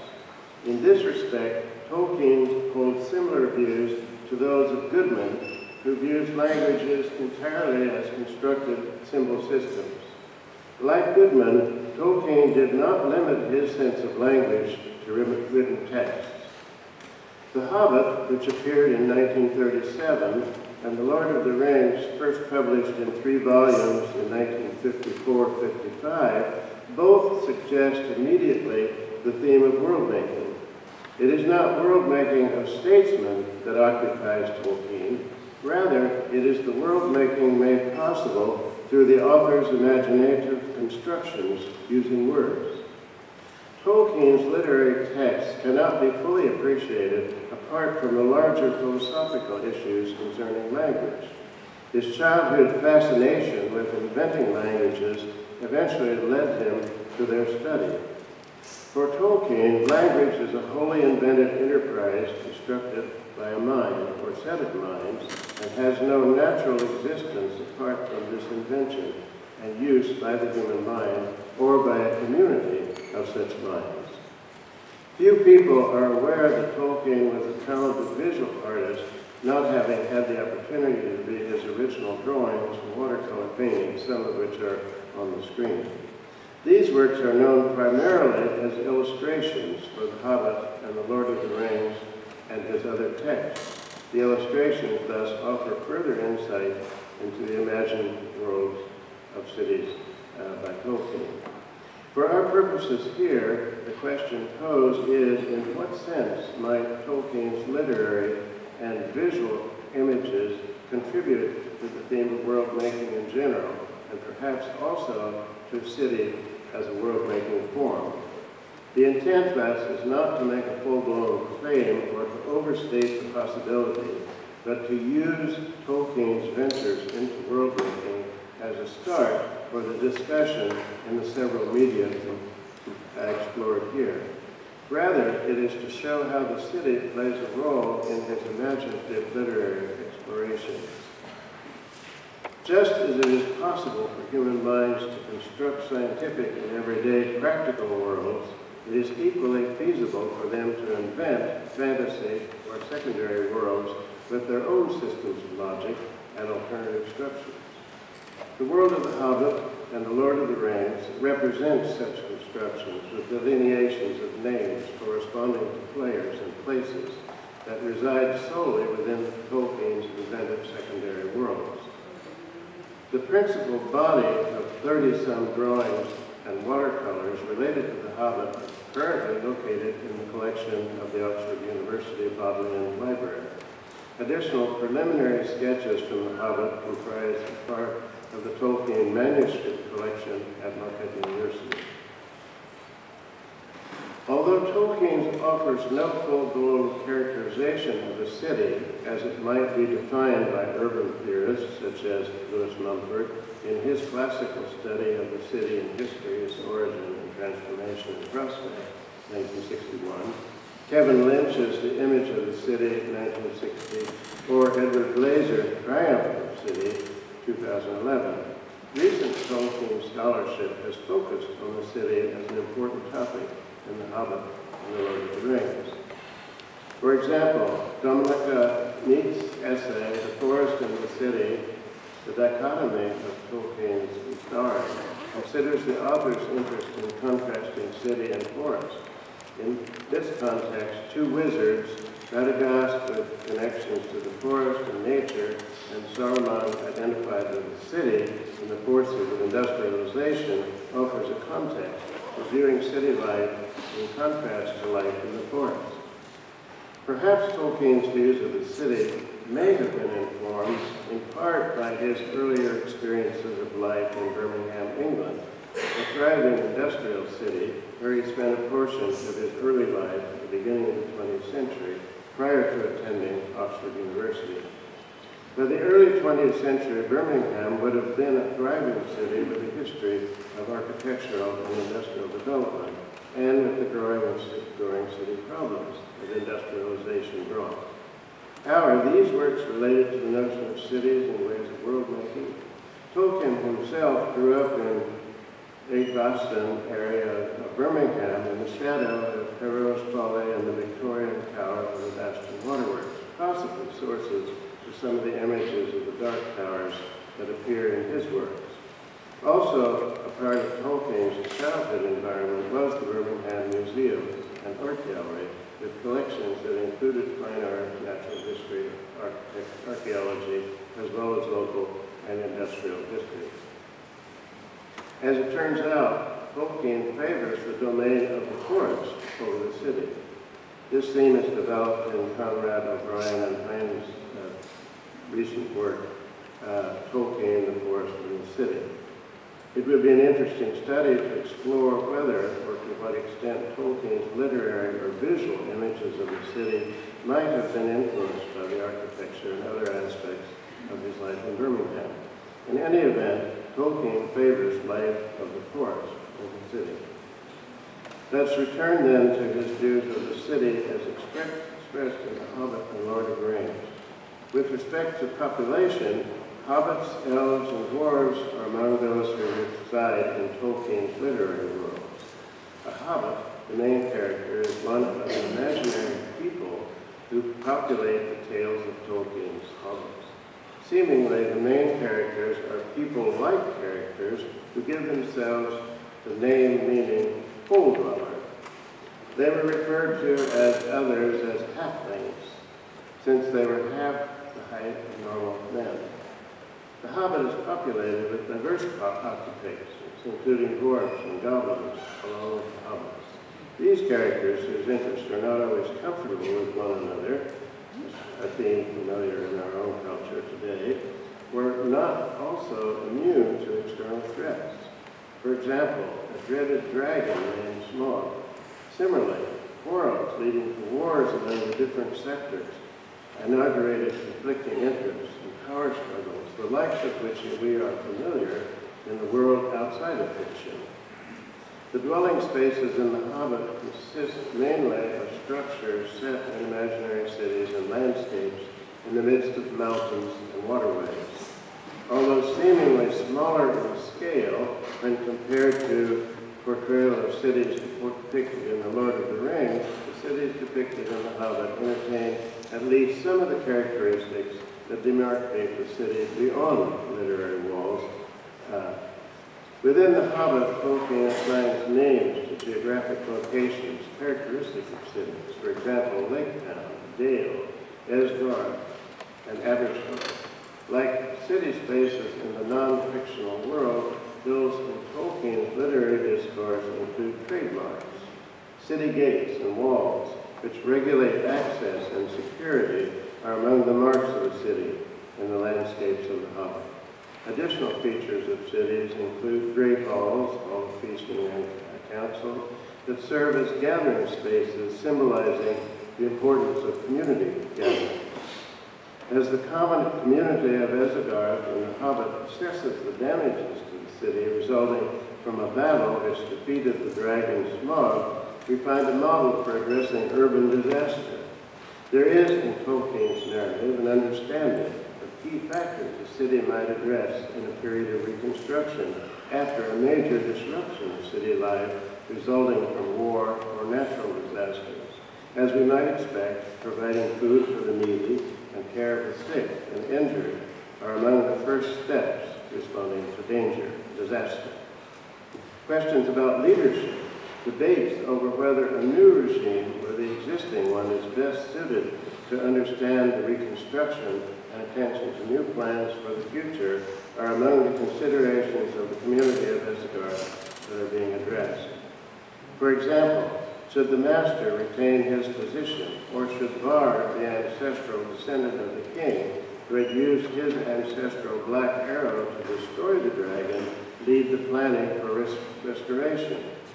After looking at the ruins of their city and the resources that could be utilized, including a store of gold previously guarded by the dragon, the leaders of Esthetics began planning a new city, more fair and larger than before. Such sentiments seem to echo some of the planning needs of cities in the modern world outside of Tolkien's domain. And of course, the question how to fund changes in the city depend on variable resources.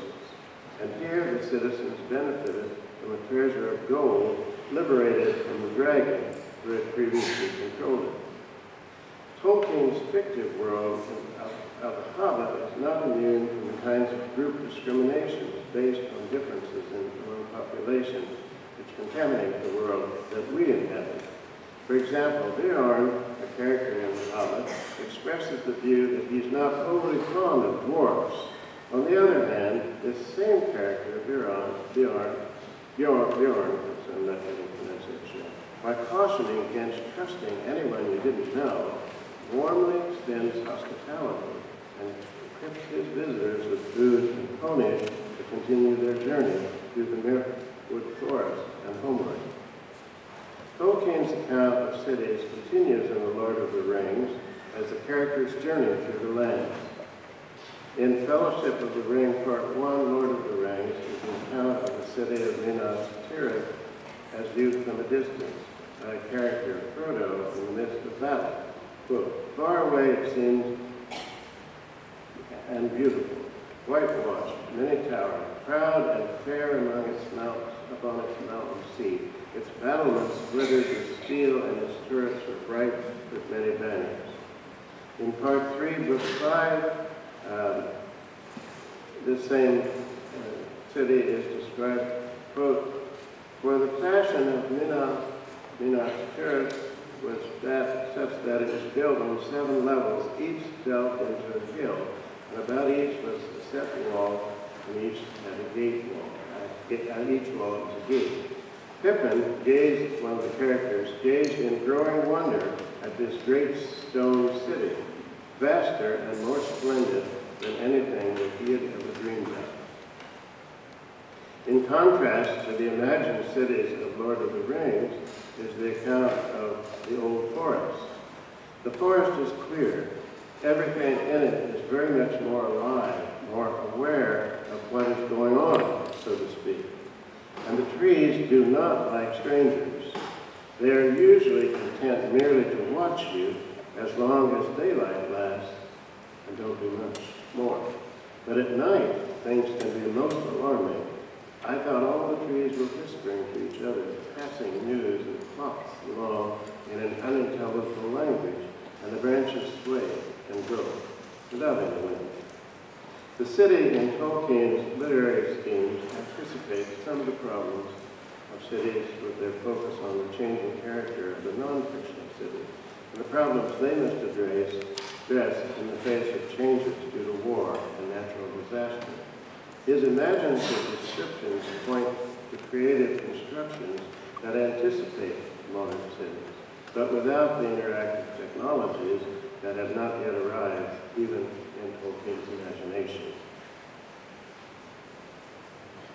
Hence, literary works of fiction, such as Tolkien's Hobbit and Lord of the Rings, command a noteworthy role in world-making. They function not as literal descriptions, but as metaphorical, alternative worldviews that may actually live in the experiences of those who read Tolkien's text or view his visual images or otherwise participate. As works of literature, Tolkien's constructed worlds are not the worlds of the physicists or of the people we meet on the street necessarily, but they may nevertheless inform and enrich the worlds of both. His visual arguments and literary texts are as they are found in his books. The second example is from the opera Mahagoni, or world-making in Mahagoni. World-making can occur in musical arts as well as in visual and literary art. The opera Rise and Fall of the City of Mahagoni by Kurt Weill and Bertolt Brecht, first presented in the 1930s during the Nazi era in Germany, sets forth in song and drama the conditions of an imagined city gone awry. Initially, the city of Mahagoni was intended as a model city aimed at offering useful services to the residents. But this model soon degenerates as abuses of power and greed produce an environment where commodification of goods and services leads to the demise of bourgeois civilities. At times, artists see their role to challenge or critique the options necessarily available in city life.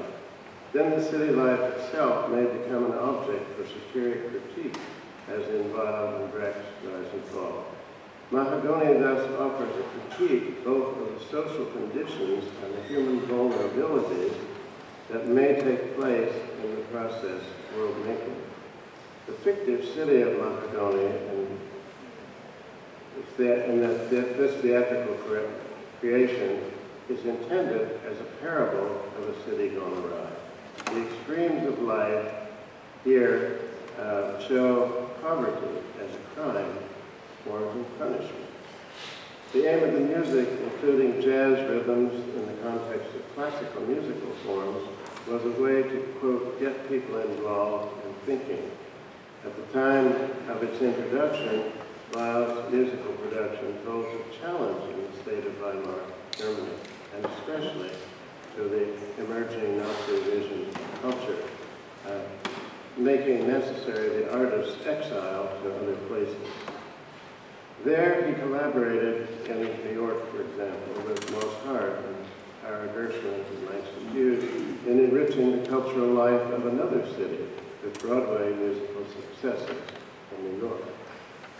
A moment of reflection on the decadent condition of life in Weill's city reminds us that our current state of city life also faces many challenges, perhaps not yet as extreme as the deteriorated conditions of Macedonia.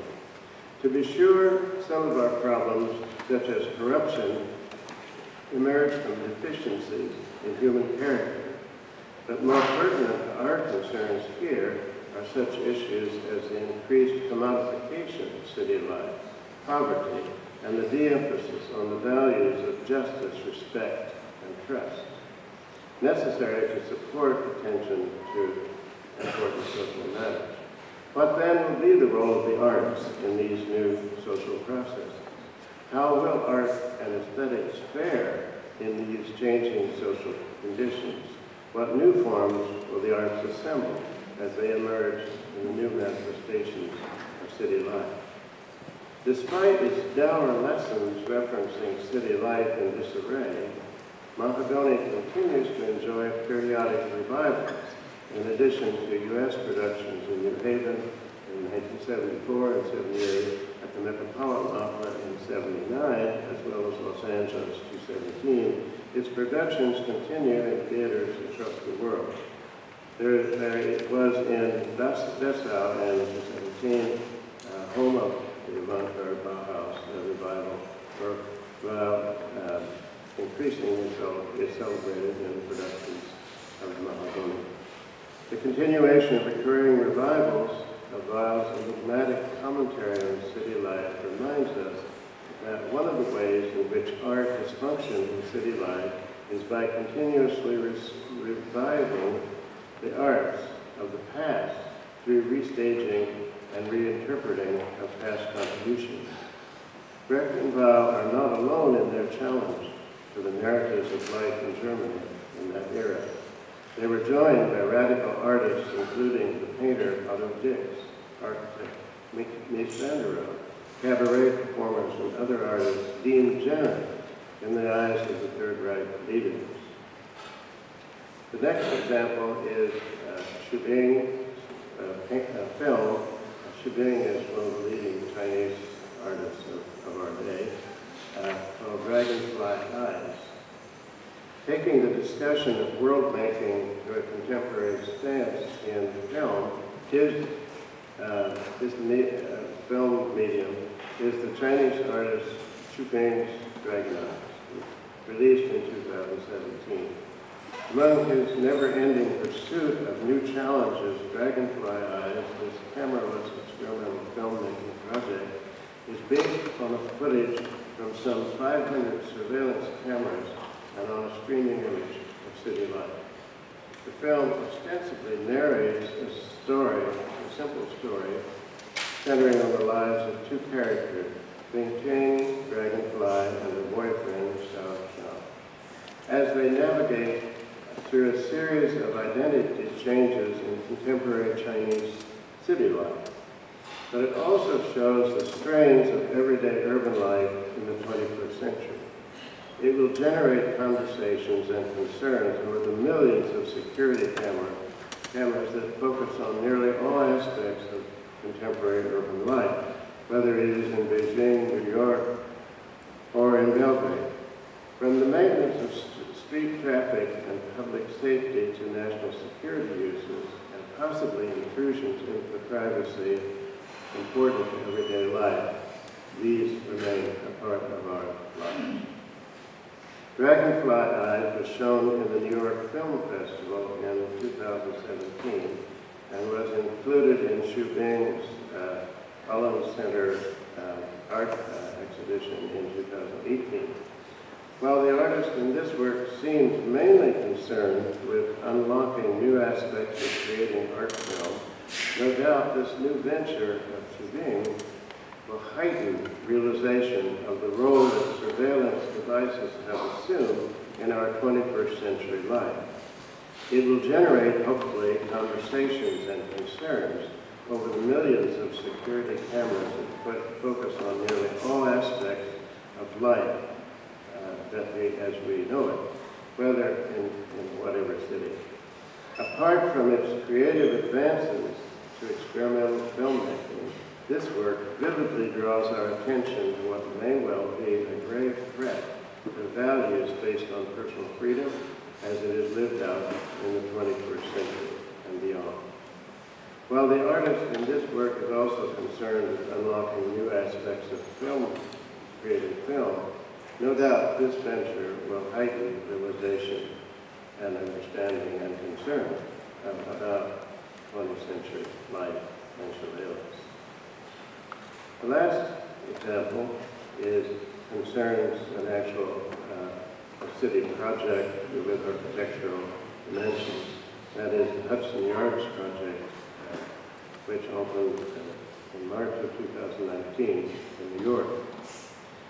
Taking the discussion of ways of world making in the world of actual cities, I'll cite briefly the contemporary city making process, looking at New York's Hudson Yards project. This contribution to world making joins other such projects, such as the 92 acre publicly developed Battery Park City completed in 2011, and Lincoln Center completed in 1955 in New York. Both currently cultural hubs of city housing and major performance art spaces for dance, theater, and music in New York. Unlike the publicly developed 92-acre Battery Park, embodying the urban ideals of reformer Jane Jacobs, Hudson Yards consists of a privately developed 28-acre section of Manhattan. This development is located along 10th Avenue in New York over what was previously served as the 30-track Hudson Yards Road. The development has reimagined the neighborhood, once dominated by rundown industrial buildings and auto repair shops, as an architectural landmark. Unlike previous urban projects in New York, such as Battery Park and Hudson, it's proceeded from a single company development headed by Stephen Ross.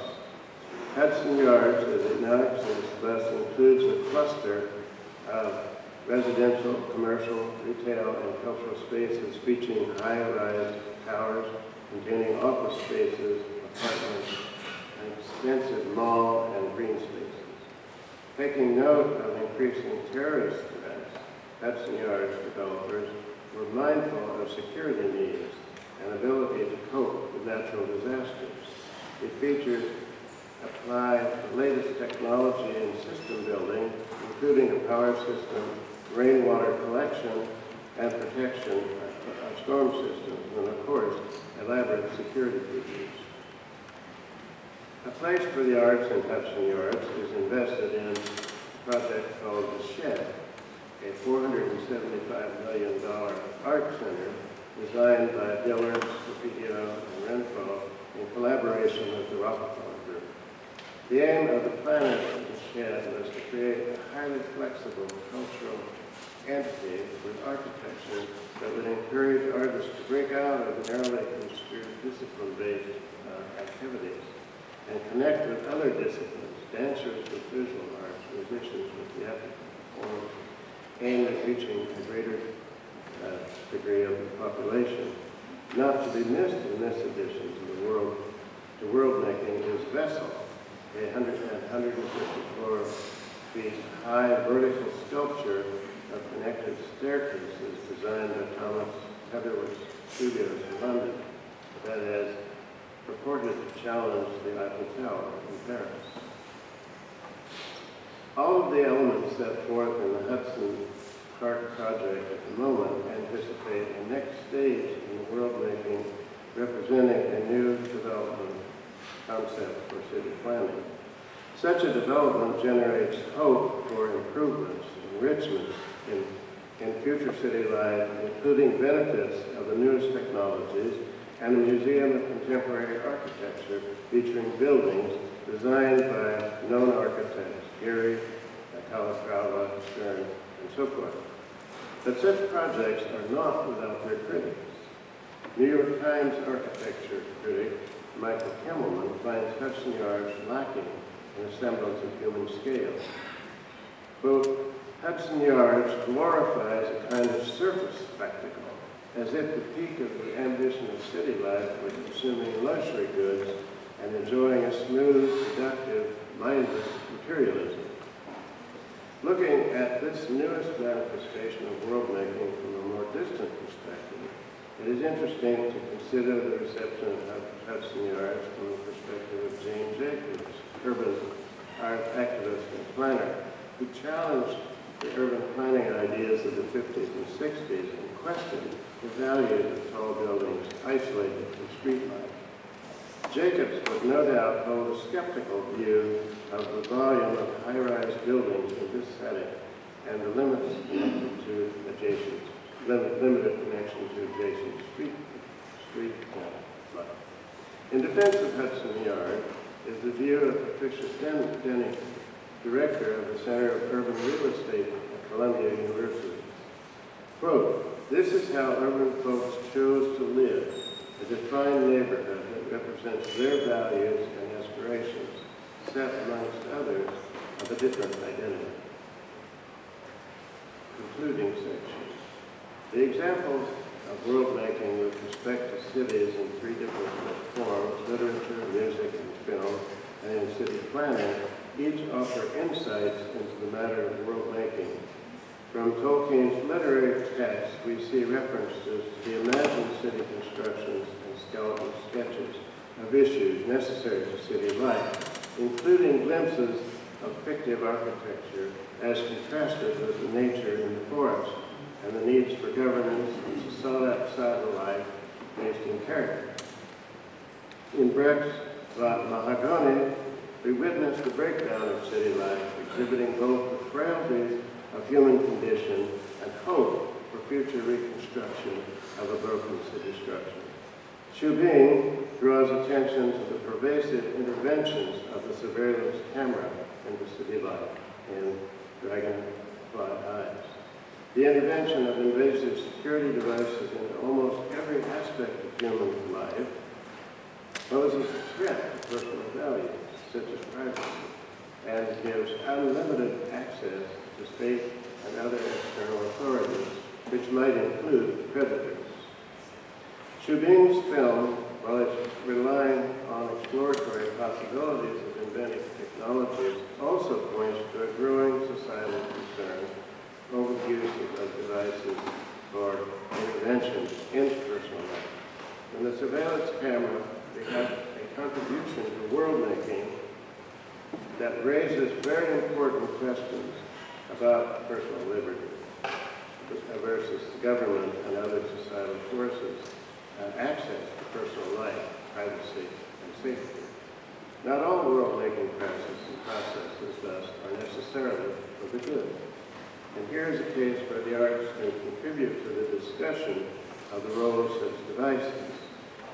Moving our discussion of world-making into the real world of city planning at Hudson Yards offers an instance of city planning directly related to material, social, economic structure of city planning. In an actual city, New York, one of the great cities of the world, where the lives of countless residents and visitors either benefit from the actions or otherwise, as it shapes a new direction for the city. None of these particular examples are necessarily projected from or anticipated in the visions of world-making philosophers Husserl and Goodman. And yet, they fulfill the prophetic insights of the philosophers who anticipate or even envision such possibilities in their claims as to how human symbolisms in the form and the arts both participate in and reflect possibilities for mindful world-making. No wonder artists, poets, musicians, visual artists chose to reflect and contribute to our understanding of the world process, our process of world-making. In the words of urban economist Edward Glaser in his book, Triumphs of the City, great cities are not static. They constantly change and take the world along with them. And so it is with world-making, as cities and the artistic lenses through which we explore them continue to provide new structures that house new ideas and new talents. The conclusion is yet to be decided. That will be decided by the future. Thank you very much.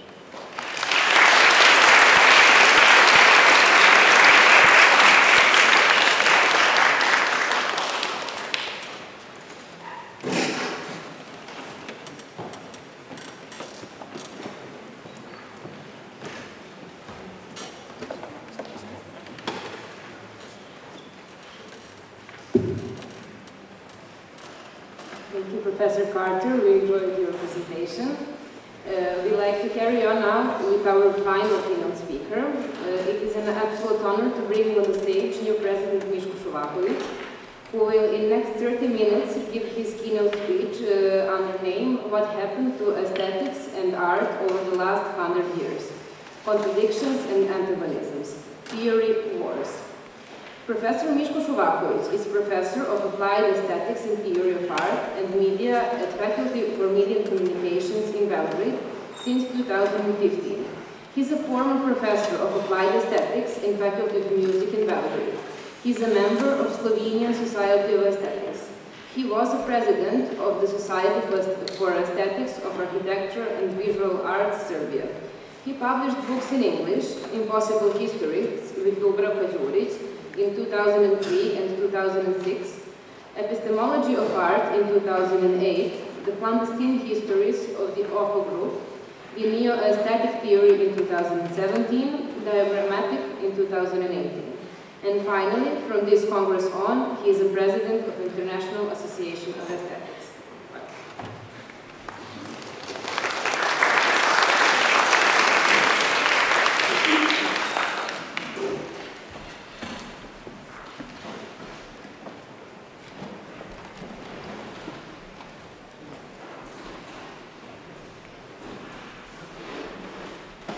I'm devoting this speech to the dear friend, Professor Aleš Erjavec, great supporter, fantastic aesthetician, and really person who helped us to prepare this Congress and everything that will happen in the next 5 days.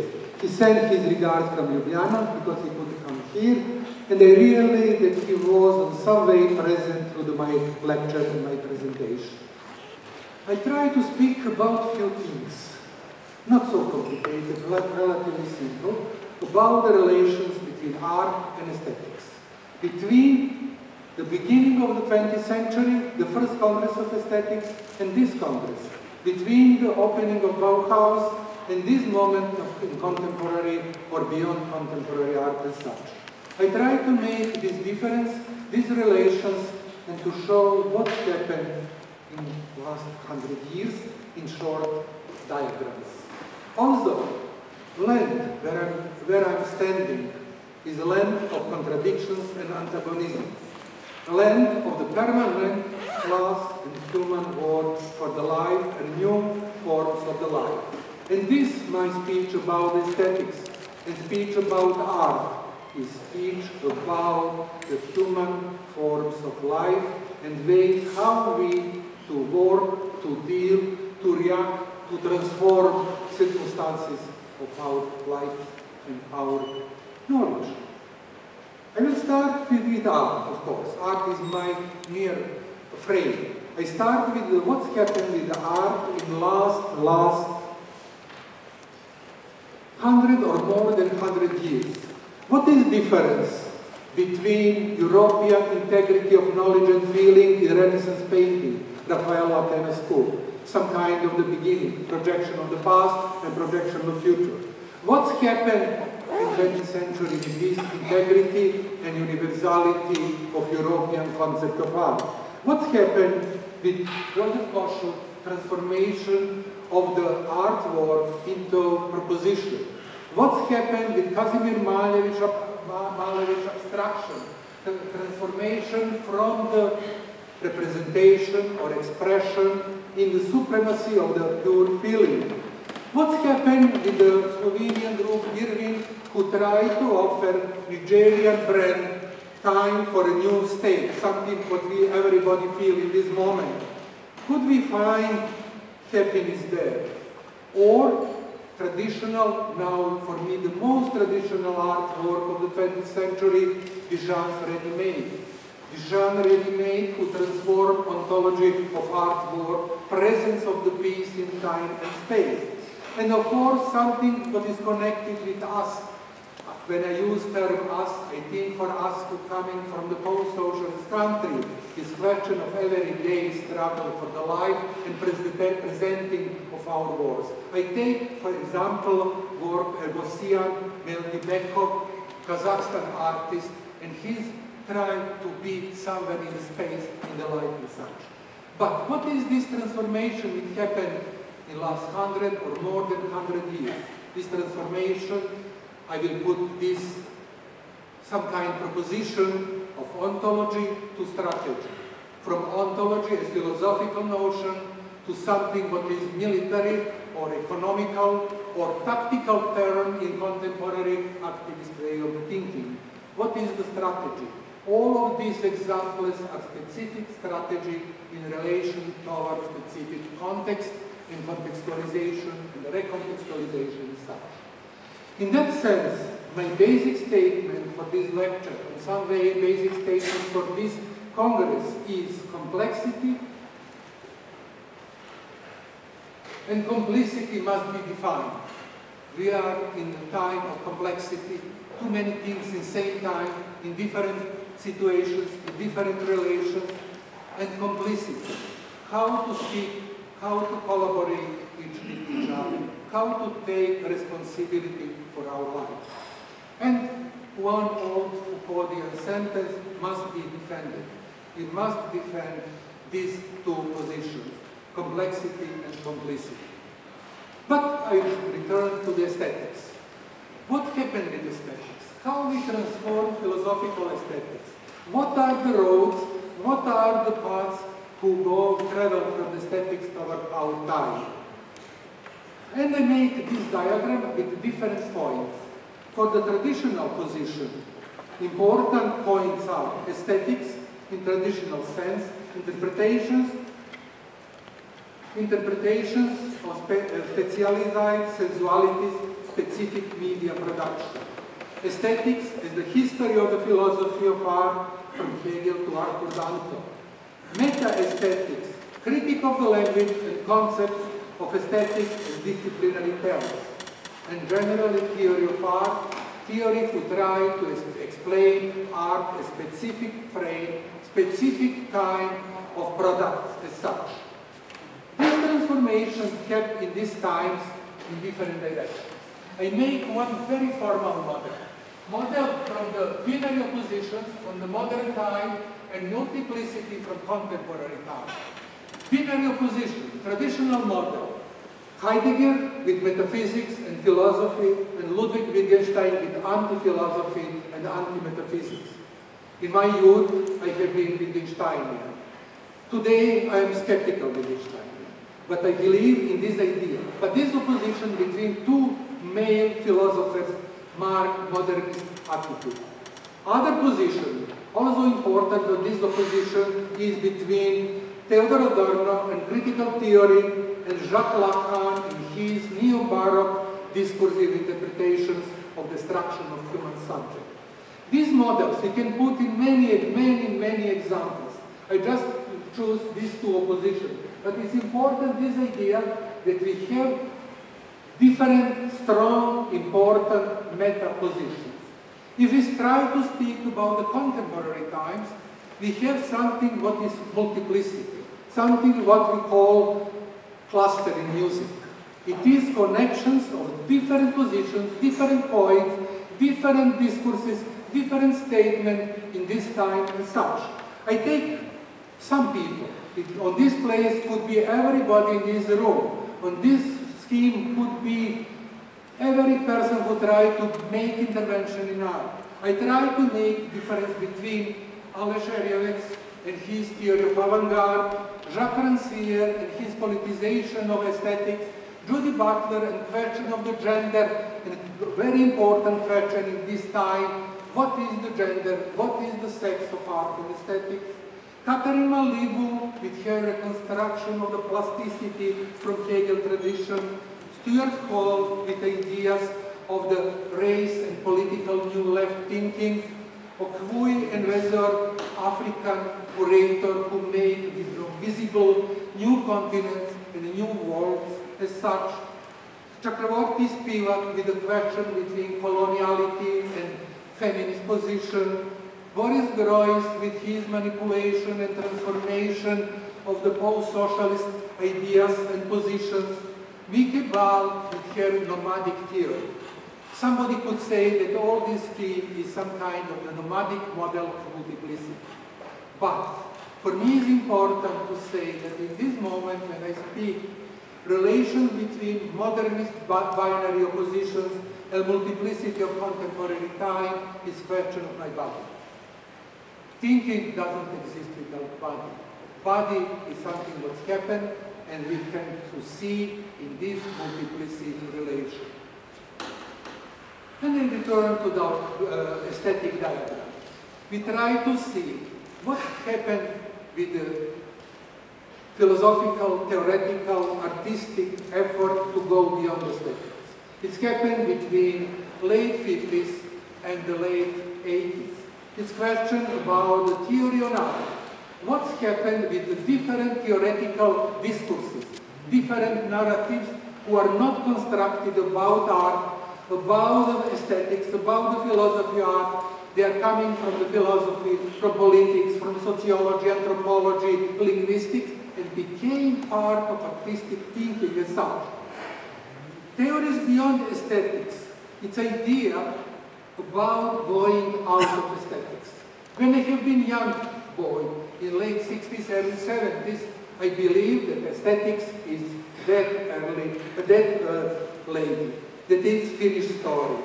It's story without possibilities.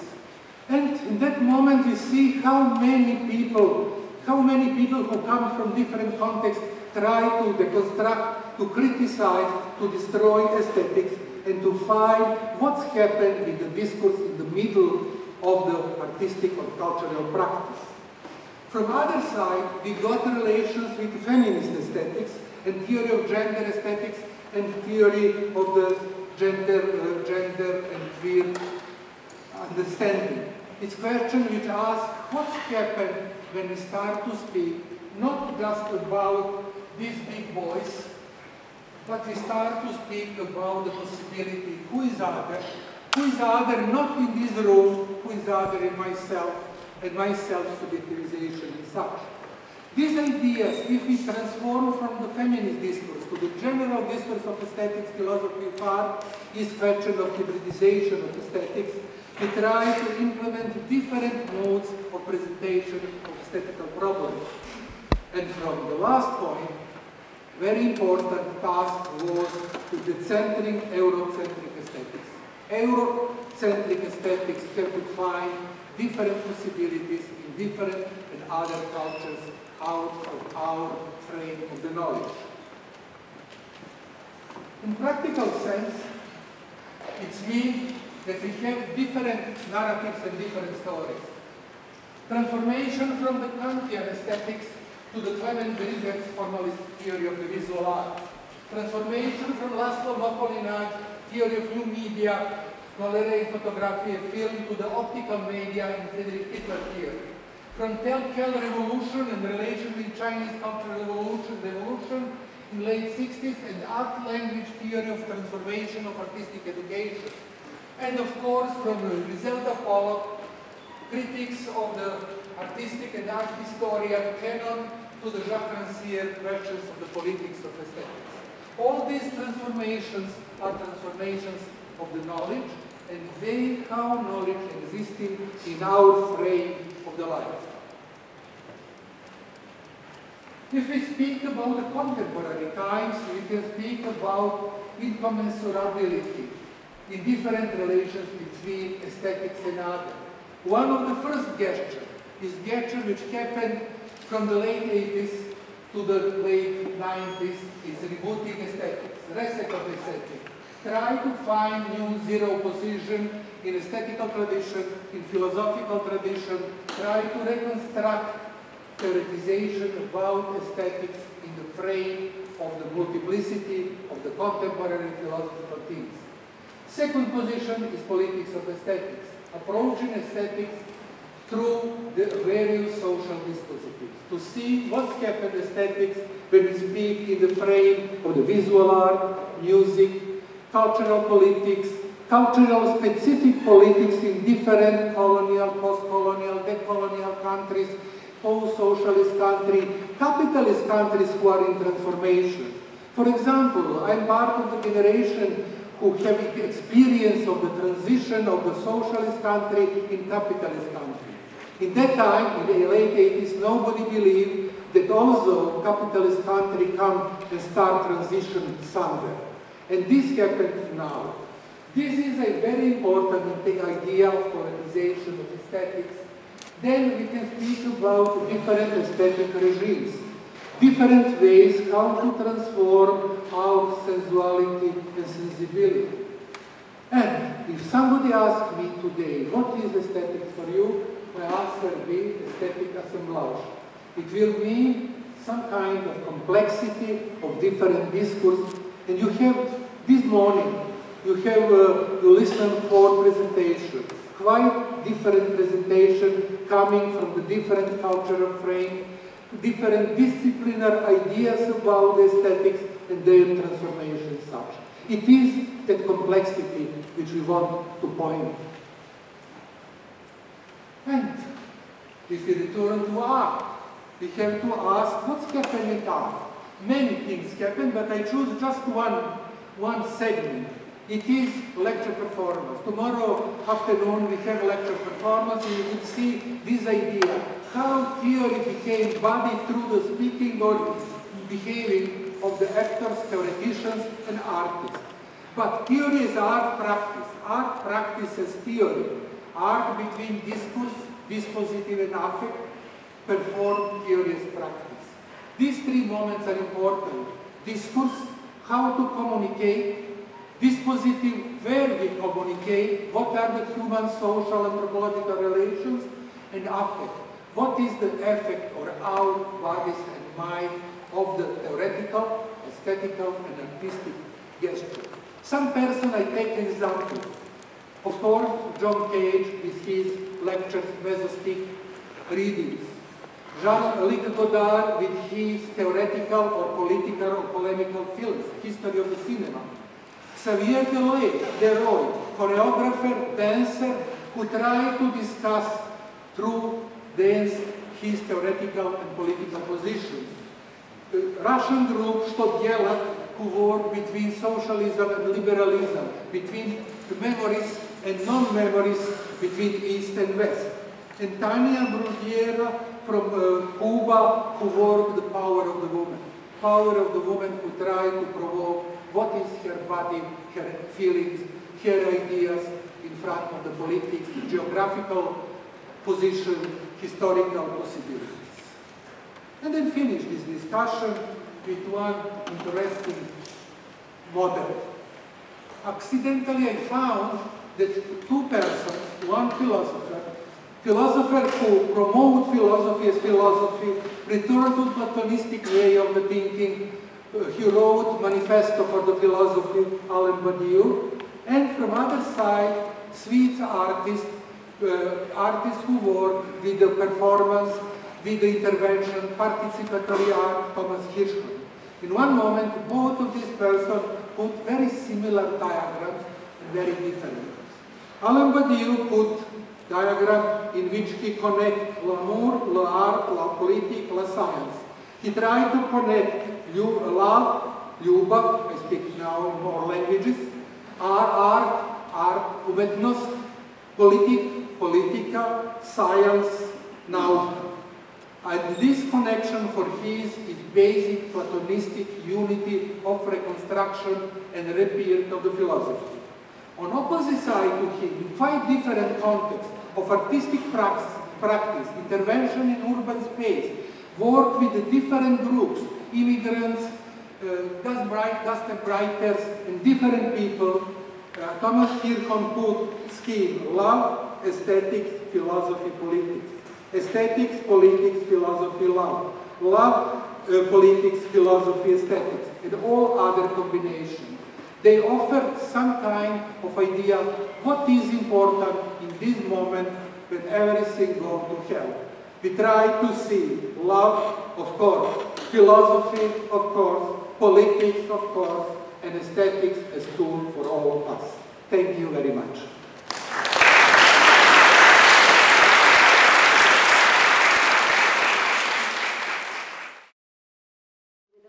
Of the distinguished professor and of our new president, Miško Šovaković, we concluded the morning presidential and keynote lectures. We are now inviting you to join us at the University of Belgrade Faculty of Architecture, where first the lunch will be served, and afterwards we will continue the Congress following the full program. Finally, I would like to close the opening ceremony by wishing the conference every success. I hope that every one of you will have fruitful and meaningful exchanges in the next 5 days. Thank you very much.